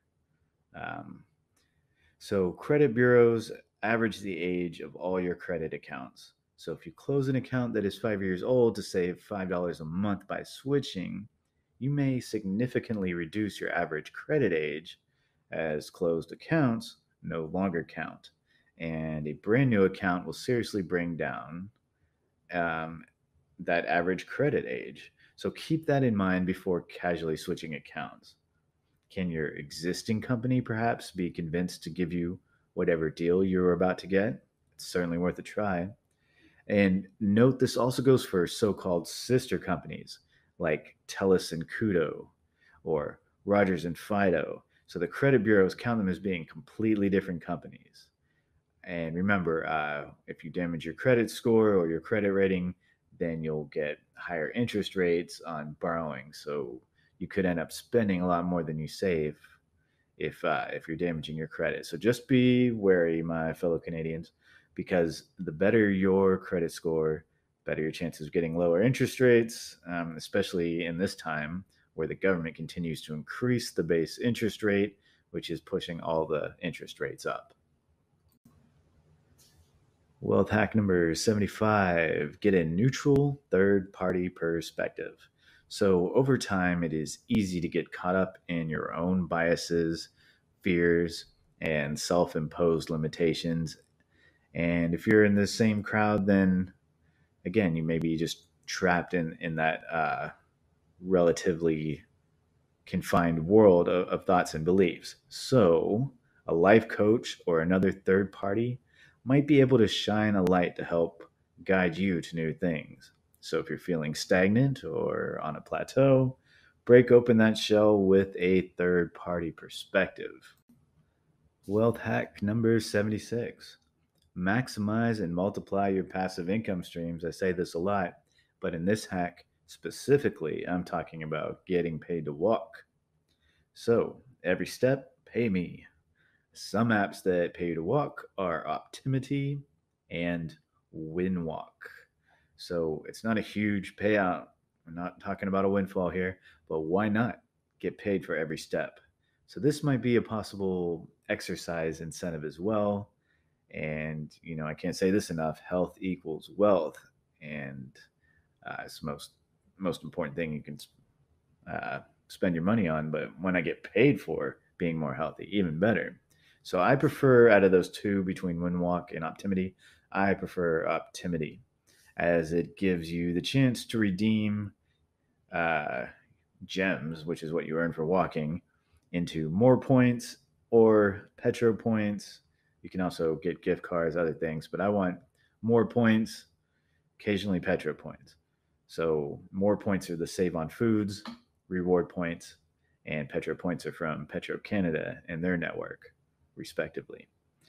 So if you would be so kind to hook me up for my wealth hack efforts and you get Optimity, you can enter my referral code, which is A and D RE 63703. ANDRE 63703. So please jot it down, grabbing some paper right now. ANDRE 63703. Thank you, thank you. Uh, so note, if you use a Huawei watch and you want maximum steps in either Windwalk or Optimity, you're going to need the Google Fit app, and you'll have to sync from the Huawei to the Google Fit, which requires a third-party app called Health Sync, but it does a decent job so far. Um, do note that getting a third-party app, all this stuff is going to require giving a lot of permissions to read your health data. So make sure that you're choosing consciously here when you're giving away your health data. So it's time to get paid for every step you make. So check out the Optimity app, and again, please write down my referral code if you'd be so kind. ANDRE 63703. Thanks, guys. Wealth hack number 77: find mentors. Find people and knowledge resources. So they don't have to be actual humans, they can just be a resource of knowledge, but that are somewhat ahead of you. It doesn't have to be drastically ahead of you. Ideally, somebody that's just a few steps further than you are, so that they have that fresh knowledge from where your point in time is in your journey. And so find these people or resources, learn from them, and apply this knowledge to your goals as needed. So again, these don't have to be personal friends. They could be YouTube channel hosts like Meet Kevin, for example. But if possible, strive to make up your peer group of people, your friends, with similar goals as yourself, and even better, with various degrees of advancement from you. I mean, that'd be ideal. You're not going to get every single person in your peer group like that. It's unlikely, but certainly a goal. And learn from them. Not everything they do will apply, but some of it will. And every tidbit of knowledge that helps you along your personal path is absolutely priceless. Wealth hack number 78. So, Google Finance, it's an app, great app. I love it. And it has a list of futures markets in there. So, to get there, install the app, of course. Look at the top of the app's homepage, and on the left, look for the words compare markets. Then slide that text line to the left with your finger until you get to futures, and check that out. And so remember from the most recent podcast of mine that futures will allow you to somewhat predict what color the stock market will be in the morning at market open if you're checking at night, or what the direction of the stock market will be. So if the futures are all green, then expect the stock market to go up because people are betting that it will, and it tends to pull in that direction. And if it's mixed green and red in the futures, then it's probably going to be volatile all day. So there may be opportunities in there, but it's going to be rough waters. So be careful. And then if it's all red, well, things could be pretty ugly. This could be, though, a good opportunity to buy a dip. So checking out futures, which you can get to with the Google Finance app, which I find to be an extremely useful app. Wealth hack number 79, and this might seem obvious, but I'm not sure I've emphasized it enough, so I'm going to go ahead and emphasize it again right here. Uh, buy in bear markets. Buy when things are down and people are scared and people's investments are bleeding. That is when you buy, when the sell-offs are happening and things are at the bottom and people are like, why am I even in stocks? That is when you buy, because eventually it will come back up. Bull markets are dangerous times to buy, but ultimately that is when most people buy. Literally, most people buy. As when most people come into the stock market for the very first time, that's when they buy. So just remember, buy low, sell high, buy low, sell high. Simple but effective formula. Stock up on the sale stocks, and always remember you can't time the market. Wealth hack 80: don't fight the Fed. When there's quantitative easing, the money printer goes burr. When the money printer goes burr, then stocks, Bitcoin, and other cryptos tend to contract. They tend to attract investments and investors, increasing their price, increasing their values, which creates this cycle of fear of missing out, which continues to push the prices up. Conversely, when the Fed does quantitative tightening by increasing interest rates and selling assets on their books, well, riskier assets, most assets, tend to lose investors. And then current investments are reduced in value, causing decreases in spending, causing fear, causing liquidation, causing people to hoard their cash if they have any, perhaps to the point where the entire economy of the country fails to grow for 2 consecutive quarters. In other words, a recession. So, don't expect things to turn around again until quantitative easing is back on the table. Otherwise, it could be what they call a bull trap in a bear market. So, prices overall are trending downward, and while they're occasionally spiking back up, they're going typically less up than they were the last time they spiked because it's trending downwards. This is a bad market to attempt to win in, although, again, there's always opportunities here, especially if you're doing swing trading, buying low and selling high. But if you're investing long term, this is just a good time to survive on strategies like number one, dollar cost averaging, continuing to buy the assets while they're on sale, keeping in mind that they could get even cheaper. Number two, keeping relatively high cash levels so that you can scoop up on what seem like extreme dips. So, number three, dividend income asset purchases. So, stuff that pays you to own it so that you can keep the cash flow rolling. And finally, number four, diversification or asset bundling so that you can minimize extreme downward spikes as much as possible. One example being an index ETF that tracks a large number of stocks, or maybe a large REIT, a real estate investment trust ETF, which contains diverse types of real estate. Something where if one or two of the individual holdings starts to fall dramatically, it will be averaged out by the ones that are still holding steady. Keep in mind that if we were in a bull market, over diversification can keep you from getting major wins because as certain individual stocks spike upwards, the ones that are not are going to average you out. So it's a balance. But as a defensive play, diversified asset bundling can help you hedge the risk. Wealth hack number 81. Okay, this is specific to an app called Optimity. This is an app you can download on iPhone or Android that pays you in rewards points to walk.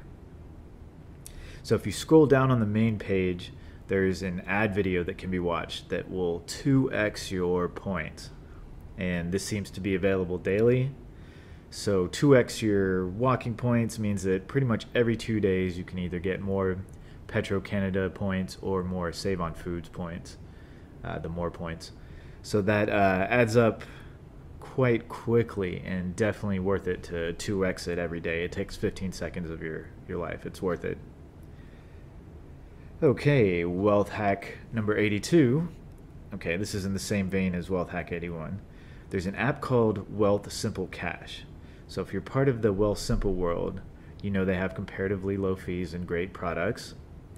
And if you're not part of that world and you're interested, please use the link in the description to get us both some free money when you sign up. Anyway, back to Wealth Simple Cash. So I can get PayPal to instant transfer to the Wealth Simple Cash for 1%. Okay, ouch, but money now is always better than money later. Okay, sometimes. Using this for limited spending money within the budget, I can then get an additional 1% cash back that's immediately converted into Bitcoin. So it's convenient, it's a nice way to get some extra Bitcoin, and you could choose a different crypto if you were so inclined, but right now it's the summer of 2022, it's the big crypto crash, and right now Bitcoin is the safest of the cryptocurrency hedges by a vast margin. Wealth hack number 83: study and analyze your competition in business, in life, in your income streams, because success leaves clues. So there may be things you can copy. There will ideally be things that level you up because of your unique skills and abilities. So this is how you can get ahead a little bit quicker. This approach can shorten the time of your learning curve compared to only learning from your own mistakes. Wealth hack 84: swish water around your mouth after eating and drinking non-water liquids or foods. So this clears food particles out, helps neutralize sugars and acids a little bit without overly neutralizing beneficial bacteria in the mouth. This technique can help you reduce expensive and time-consuming dentist visits, thereby saving money, and the fresher breath may prove useful in networking and social interactions, and we all know that contacts equal contracts. And if you didn't know that contacts equal contracts, please go back and check out my Wealth Hacks series 1 through 8. They are full of great wealth hacks to help me save as much money as I can for investing. Wealth hack 85: master your nutrition to maximize your productivity and protect/enhance your health. Your nutritional needs will be individual to you, but I will give you my example specific to me. So I'm a 40-year-old quasi-athletic with no allergies or underlying health conditions other than general aging and above average wear and tear. And here's my ideal diet. In the mornings, I get 0% fat Greek yogurt with some added chia seeds that I purchased in bulk. And then I take resveratrol, DIM, focus factor brain nutrition, plasmalogens, turmeric and curcumin with black pepper for absorption, Tongkat Ali, ginseng, green tea extract, ashwagandha, saw palmetto, and typically Folgers coffee, black with some unsweetened vanilla almond milk. And then some concentrated polyphenols in a liter of water. For lunch, when I finish my day job, generally involves high fiber, high protein, whole grain carbs. Dinner, bowl of organic flax seeds or other ancient grain cereal. And this is spiked by some more black coffee throughout the day. And yes, there are cheat days where my mom or my partner will lead me to some fancy meal. And thankfully I can absorb those, although I do see a small spike in weight for a few days after. What can I say? Put it in front of me, I'll finish my plate. Okay, finally, at night, I'll take a Kapow overnight anabolic booster, which has melatonin, lemon balm, L-theanine, chamomile, valerian root, also has tribulus, ashwagandha, DIM, fenugreek, and stinging nettle extract. Okay, so I have a Huawei Fit 2 watch, and I track my sleep precisely. And this combination and process, along with limiting my caffeine intake to before 6 p.m., that kind of thing, has proven effective for giving me quality sleep, which basically means getting enough deep sleep in your sleep. So this is a nutrition plan that's been working for me personally.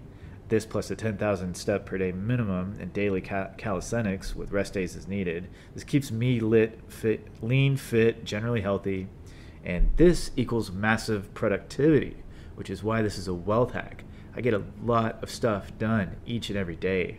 I'm driven anyways, and then with this proper nutrition that I've mapped out that's best for me, that keeps me going. So you should ideally create a nutritional map that works for you, and an exercise map, something specific to you that can get you this kind of productivity that I personally have. And you can definitely do it. Wealth hack 86: avoid using Telegram, WhatsApp, WeChat, etc. if you can. Sometimes you have to use it for business. I do. I don't like it. But especially Telegram. And my reasoning is this. Regular texting works just fine for us Canadians. We have access to cheap and unlimited texting, or we should. Worst case, use Facebook Messenger if you can't get unlimited texting. But otherwise, if you can, generally avoid apps like Telegram and WeChat. They are packed full of scammers and spy functions and security compromises. Just try to avoid these. Wealth hack 87. Know when to break. Pause. Conserve your energy. As they told us in law school, it is a marathon, not a sprint. This applies to the whole life and economics game too. Stay in touch and in line with your mind, body, and spirit. Wealth hack 88. Cold showers. Okay, wait, hear me out. So what I do is I get in the shower, I turn it on, and then I get blasted under the cold water initially. I spin around and I make noises like an excited Star Wars droid. Then the water warms and I'm left feeling totally revitalized, energetic, and with a much boosted immune system. And all these characteristics can lead to more wealth. It's a small sacrifice. You can take it. You can take it. Okay. Wealth hack 89. Let's talk about short selling. This is a tool of the already wealthy. Short selling is a bet that the stock or the crypto will fall to a lower value. These are typically done at premium brokers like Questrade or major banks, and you pay a trading commission fee for each bet you make. And you pay pretty significant fees for buying, selling, and bets at these kind of brokerages. But that can be lucrative to the already wealthy because they're playing on such a big scale. What do they care about a $5 fee? Hence, this is a tool of the already wealthy. But for us, beginner and intermediate investors, we should be aware that short sellers, also known as bears, because they're betting on the loss of stock value, and so they have an interest in having these values decline. These bears are always trying to beat the bulls. So if you're hoping for an increase, you're a bull. So if you're a bull, be aware and be wary of bears. Both bulls and bears tend to do quite well, and many experienced investors can flip between bull and bear quite fluently, doing whatever benefits the most. But watch out when the bears are stacked up, because they have a vested interest in keeping that value price down until their bet expires, basically, which is when they call the bet. Like, is it low enough? Okay, then you get paid. So they're waiting on those. These seem to typically happen on Fridays, the expire. So you'll see like the price of Bitcoin or something held down by bears. So watch out for that, because everything else could be going well from a macro perspective, and you're like, why is this price stagnant? It could be there are a lot of shorts, a lot of bets against that value going up. Wealth hack number 90. It's okay to invest in yourself and into more assets for yourself. When being frugal, it can be very tough to decide when it is okay to spend money. But this can be broken down into a cost-benefit analysis. What is the cost? What is the benefit? Are the benefits greater than the cost? Let's take a look at this with a recent example of mine. All my life I've used second-hand, hand-me-down computers. These generally have been bare-bone units, although reliable. But subconsciously, knowing I was going to become a quasi-famous YouTuber and being a master of the technical arts and digital marketing, I justified the purchase of a lower-end but high-performance laptop with strong graphics capabilities for 4 times more than I paid for any previous laptop in my life at a grand $800 Canadian. In the long term, this was a critical and essential foundational purchase for all things business that came after that purchase. It was a worthy investment, and I don't regret it. And being such a relatively big investment, I am inspired to push this laptop to the limits almost daily to maximize my returns. My thoughts here are, once you have decided the investment is critical and that the benefits outweigh the cost, even on a very long time horizon, then you can proceed with your investment with no regrets. You can always make more money, and often, I say this often, you have to pay to play. Number 91, ground yourself in nature periodically. Walk in a forest, sit at the beach, climb a mountain. Lots of possibilities here, but make sure to take the time, for the sake of your physical, spiritual, and mental health, take the time to get these essential foundations for building and enjoying wealth. So ground yourself. Wealth hack number 92, prioritize yourself. Loyalty, a trait considered most virtuous, can actually be quite harmful when you're consistently placing the needs of others above your own. Is there some kind of moral scorecard as seen in the Netflix hit show The Good Place? I don't know the answer to that. I do know that the more personal power and wealth that you have, the more time freedom you have. Proportionally, the more potential you have for helping the greatest amount of people to the greatest degree. Now, there are possible exceptions, but no one can deny that financial freedom, available budget for philanthropy, and the connections that come with being in such a position can put you in the best possible place for helping others. Therefore, if you don't have these precursor conditions, then it makes sense, to me at least, to focus on achieving them, even at the cost of acting in a way that appears selfish or self-centered, so that soon enough you can make so much more impact. 93. Write follow-up letters. Emails are fine. This gives you a huge advantage. Sales, jobs, whatever. Stand out above your competition, up your networking game, write a follow-up letter. That's what the pros do. 94. Personal line of credit in your checking account. This is better than overdraft protection, as long as it's used sparingly and strategically. It can be an important part of your personal finance arsenal. Use your personal line of credit in lieu of credit cards, or in combination with a pay your credit card back within the grace period method, in order to gain both rewards points and to maximize the time available for your interest-free loan. Check out the link in the description if you need more information on line of credit versus credit cards. What the heck is that? Check in the description. Wealth hack number 95. Know when to move quickly and just start. Recognize limited time opportunities and seize them. If you're a creator with an idea, get started with the idea. A contractor with a proposed contract, get to work. You get the point. Fight that indignation that comes with a surprise invite to work when you're not expecting it. I think we've all felt that. And instead, capitalize. There's plenty of time for freedom when you are actually free. When working becomes optional. Wealth hack 96. Okay, this Amazon Prime membership fee reduction hack is really specific, but worth noting. So, you can convert to an annual payment with Prime at 99 Canadian per year, and then you save 20%. And if you pay your subscriptions like Amazon or Netflix with your Canadian Tire Triangle card, you can get an additional $10 in Canadian Tire money, which works like cash in Canadian Tire stores. So basically, I'm now getting Prime at 30% less than what most people pay. So being an investor in both Amazon and Canadian Tire, I benefit from the success of everything involved in this financial ecosystem. I do this with quite a lot of these financial ecosystems. Shoppers Drug Mart, Save on Foods. I have a piece of everything. Why not? On a broader note, building these ecosystems is a great way to compound your financial benefits. Like I was just saying. Wealth hack number 97. Know when to take a break. So when you hustle nonstop, like many of us do, like I personally do, eventually your body, your mind, your spirit, they start to fragment to no longer work in unison. This could lead to illness or even worse. So learn to recognize your own personal symptoms of overstress, burnout. Take the time to do what you need to do to correct. Go walk barefoot on a sandy beach, whatever works for you.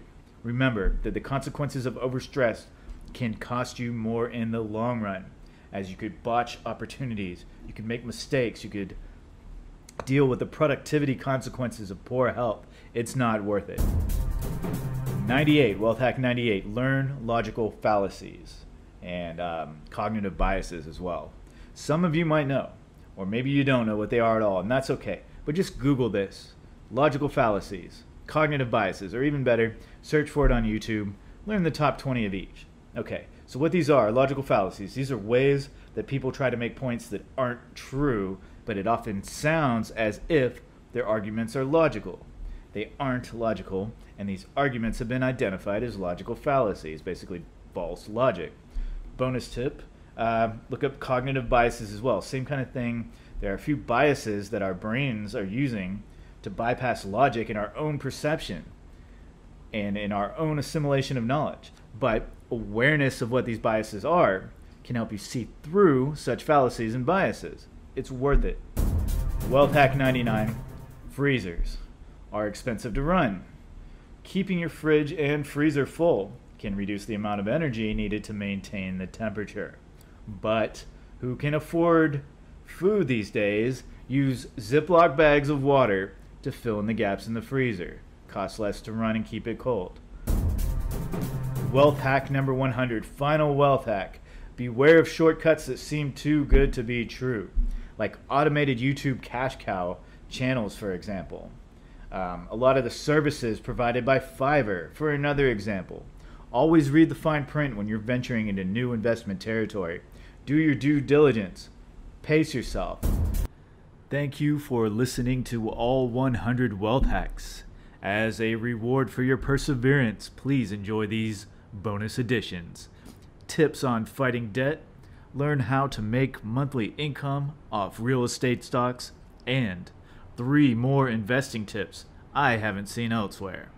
May the market force be with you. If you like this audiobook, please like, comment, and subscribe. It helps my channel tremendously, and it's all I ask in return, so thank you. Fellow Canadians, check out the link in the description for Wealth Simple, commission-free trading. In my opinion, it is the best way for beginning investors to not get ripped off by big banks when they are learning how to make trades. So let's get started with these bonuses. Not all of us are debt-free and ready to enjoy a life of positive net worth. A sword called debt hangs over our head, and the stress of having this debt can be crushing. It's easy for many mentors to say, pay off your debt first. But can they truly understand and empathize with the cycle of poverty, which involves throwing countless dollars toward high interest debt? I'm sharing the strategy that I would use, based on insights from both mentors and personal victories in the Great War Against Debt.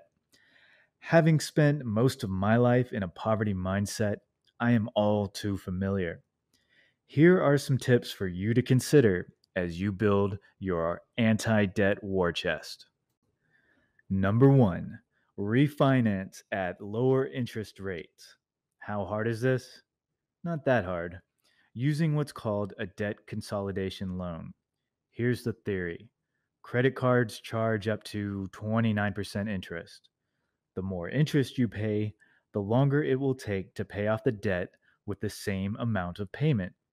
Therefore, the debt consolidation loan comes in and pays off your high interest debt, and it lets you pay it back at a more reasonable interest rate. For example, Coast Capital Savings will offer you this debt consolidation loan at the market rate, which at this time is around 6.4%. Now, this isn't as great as, say, paying less than 6.4%, but you can really feel the difference compared to even 14.99% and above. And if you have other loans like a car loan that are at a high interest rate, you can pay these off with your credit cards, then get the debt consolidation loan to pay off your credit cards, leaving you with a hefty debt consolidation loan at a relatively reasonable interest rate, lower than your car loan, lower than your credit cards. Then, any extra funds that you come up with, call your bank, have them pay it towards the principal of this debt consolidation loan. This will further reduce the amount of interest you will be paying in total. Number 2, balance transfer offers. These offers typically will let you use one credit card to pay off another for a 1% fee, giving you 0% interest for X amount of time. You can shuffle a lot of credit card debt into 0% interest using these balance transfers. But of course, curb your spending, whatever it takes. Don't continue adding to your debt and do everything you can to pay off as much as possible of that debt before that interest kicks in again, often at a slightly higher rate than before. Number 3, pay off your debts in order of the highest interest rate. Seems obvious, but this is often overlooked in favor of the pay the smallest balance down first so that one card is paid off at a time strategy. Keep an eye on the big picture.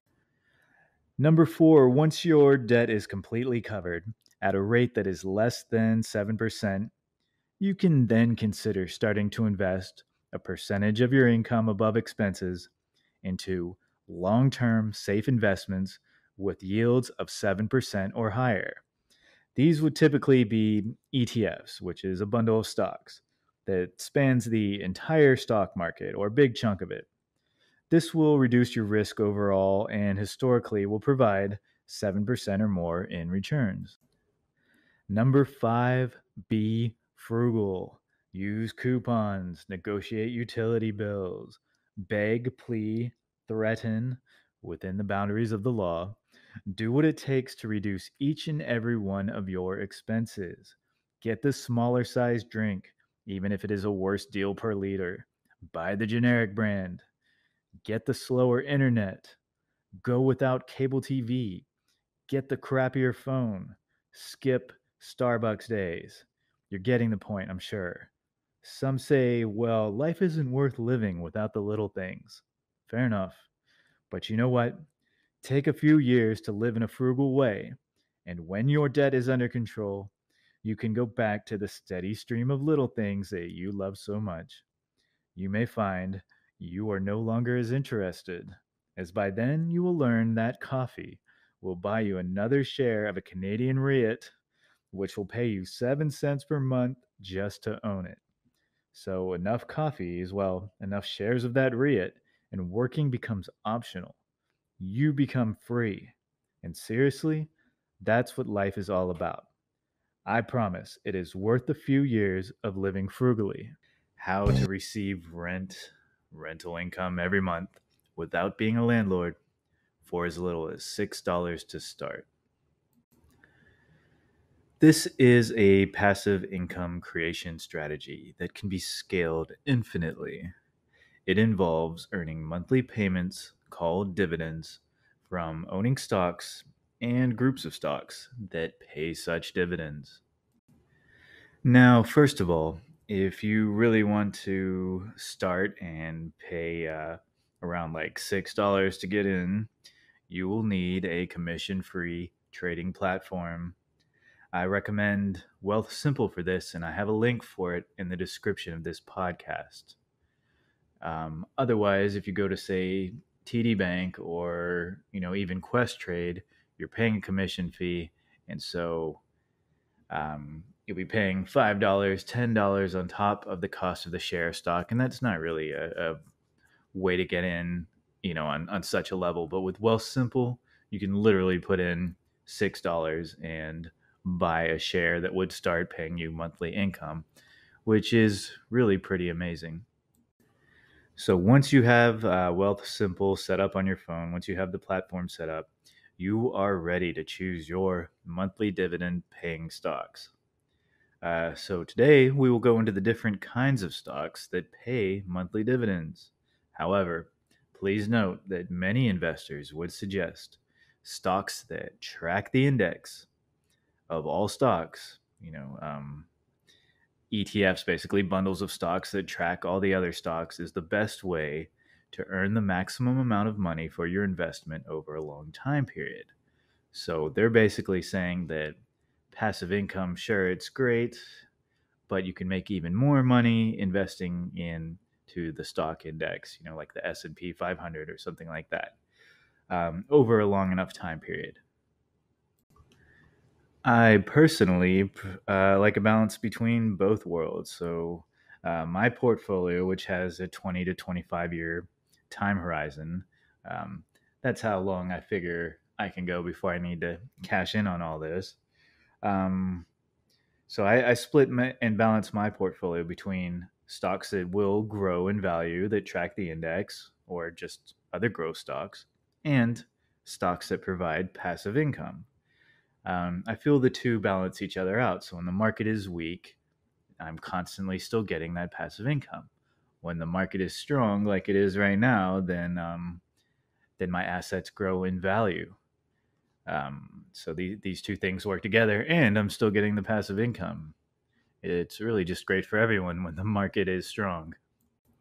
So, number one, the first kind of monthly dividend payer, the REIT, REIT. It stands for Real Estate Investment Trust. So, with a REIT, You are literally providing money for property investors to buy property that they rent out to people. So you're bankrolling these guys. And then they go out and they buy a property and they rent it out. So you will get paid a percentage of that rent. And most of the time, they already own most of the properties already. You're just buying in after the fact. And then you're getting paid a percentage of that rent. So some of the REITs that I like are TSX, which stands for the Toronto Stock Exchange, SOT.UN, SOT.UN. Now, note most REITs end in .UN as a trader symbol. So SOT.UN, this is Slate Office Properties, and this is one that is less than $6 a share. So if you had Wealthsimple, you could take $6, buy one share of SOT.UN, and it's going to pay you about 3.3 cents every month. Okay, I get it, not huge, but say you build this over time and you just constantly keep putting in $6, and eventually you have $6,000 worth of SOT.UN, SOT.UN, then that's $33 a month that you're making in rental income, which is literally what that is. Um, so if you have this in a tax-free savings account, for example, then you won't pay taxes on this income either. Talk to an accountant for financial advice, but I don't pay taxes on that income. That's for sure. So $60,000 in SOT.UN would net you $330 per month. Okay, not bad. It's paying for a lot of Netflix and restaurant trips and things like that. So, say over a period of time, you build this up to $600,000 into SOT.UN.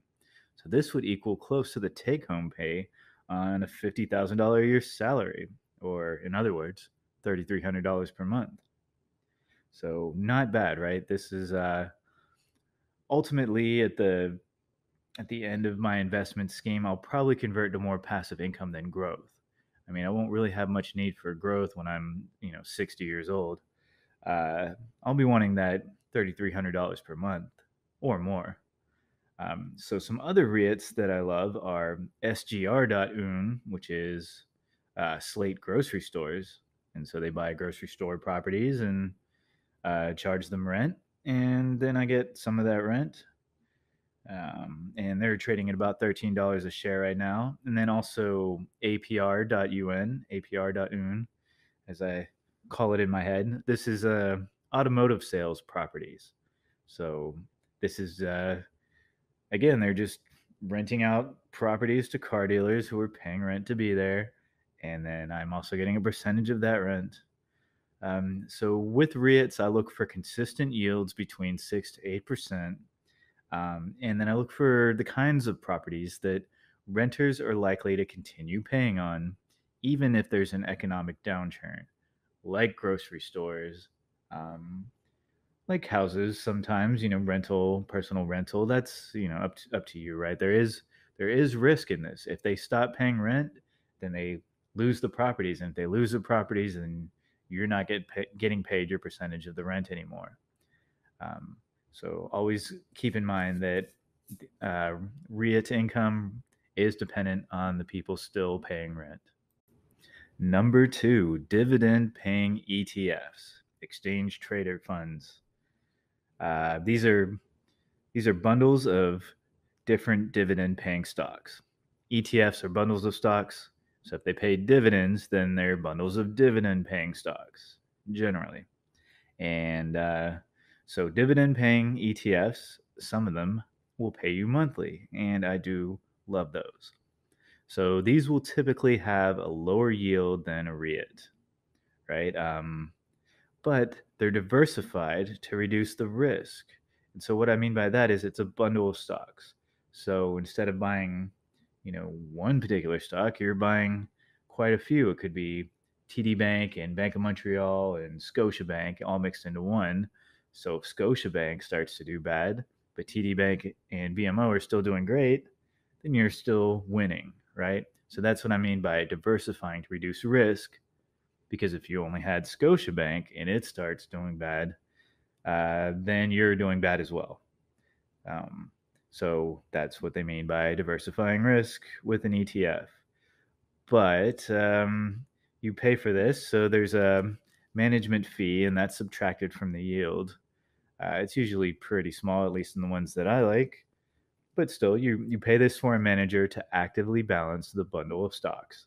So they'll reduce or eliminate the weak players, and they'll boost the strong players. They'll add more percentages. They'll balance it out every so often, and you pay for that.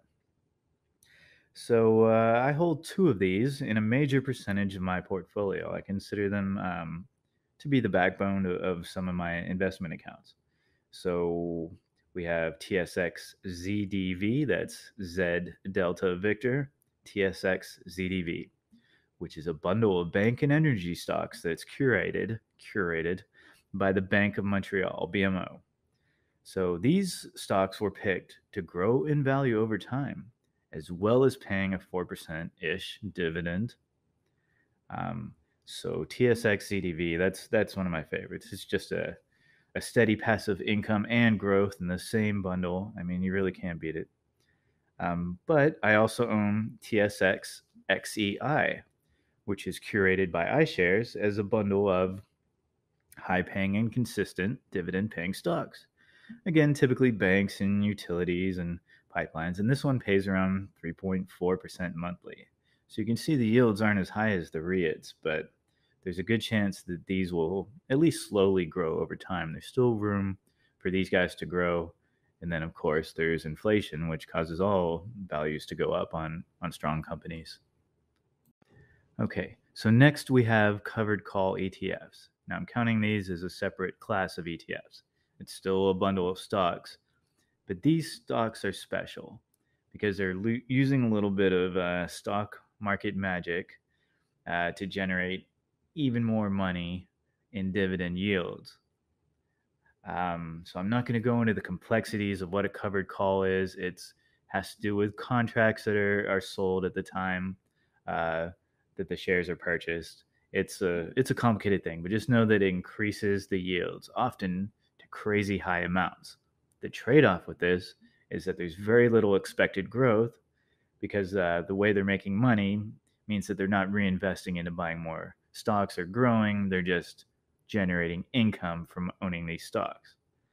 So the United States has a covered called ETF called Q Yield or QYLD, and this has an 11% passive income return monthly, and that's hard to beat.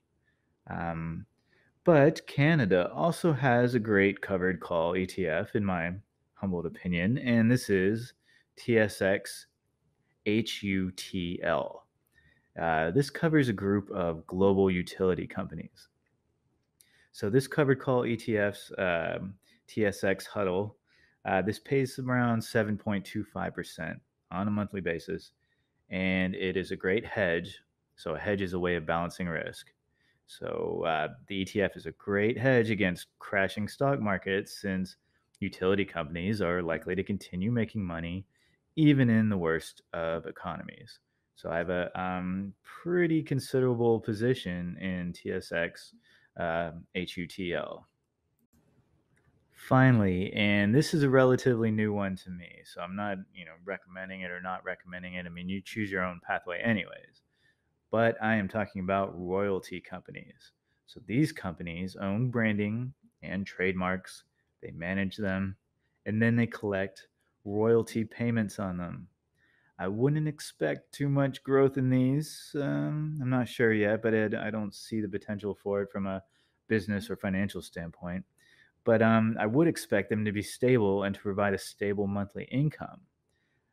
So one I recently took a position in was TSX DIV, TSX Div, based in Vancouver.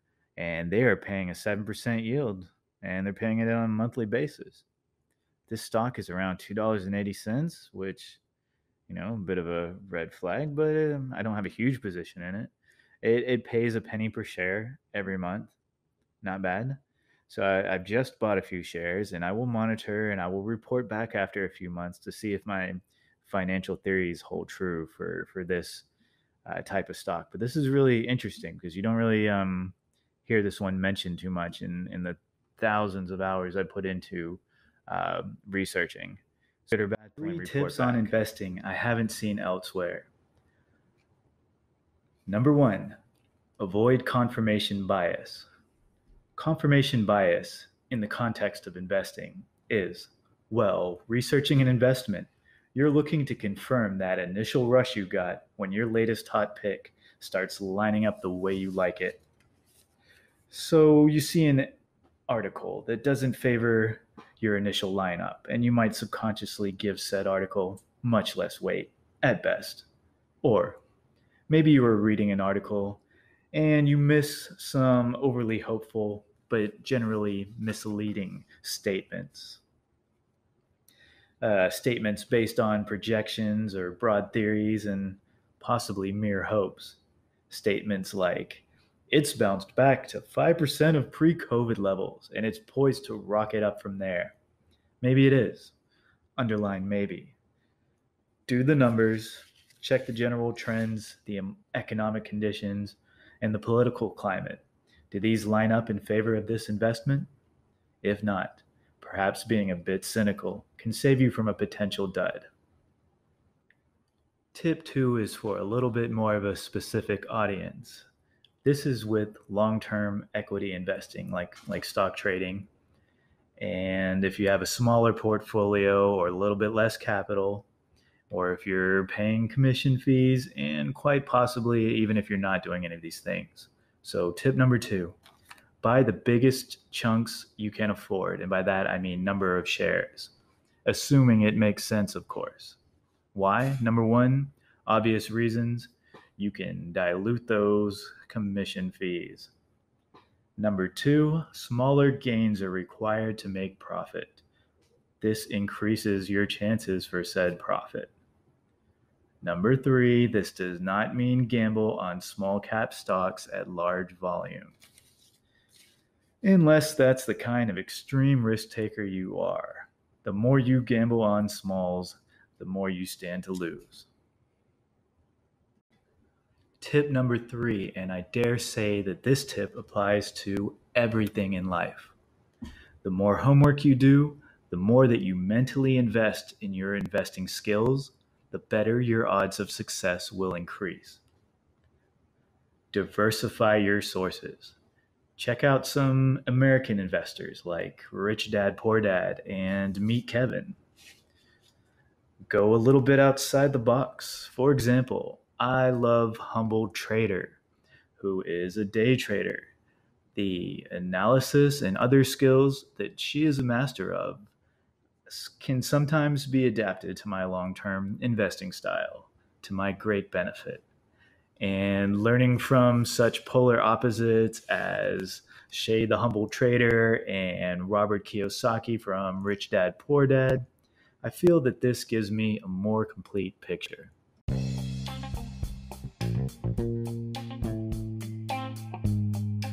May the market force be with you. If you like this audiobook, please like, comment, and subscribe. It helps my channel tremendously, and it's all I ask in return.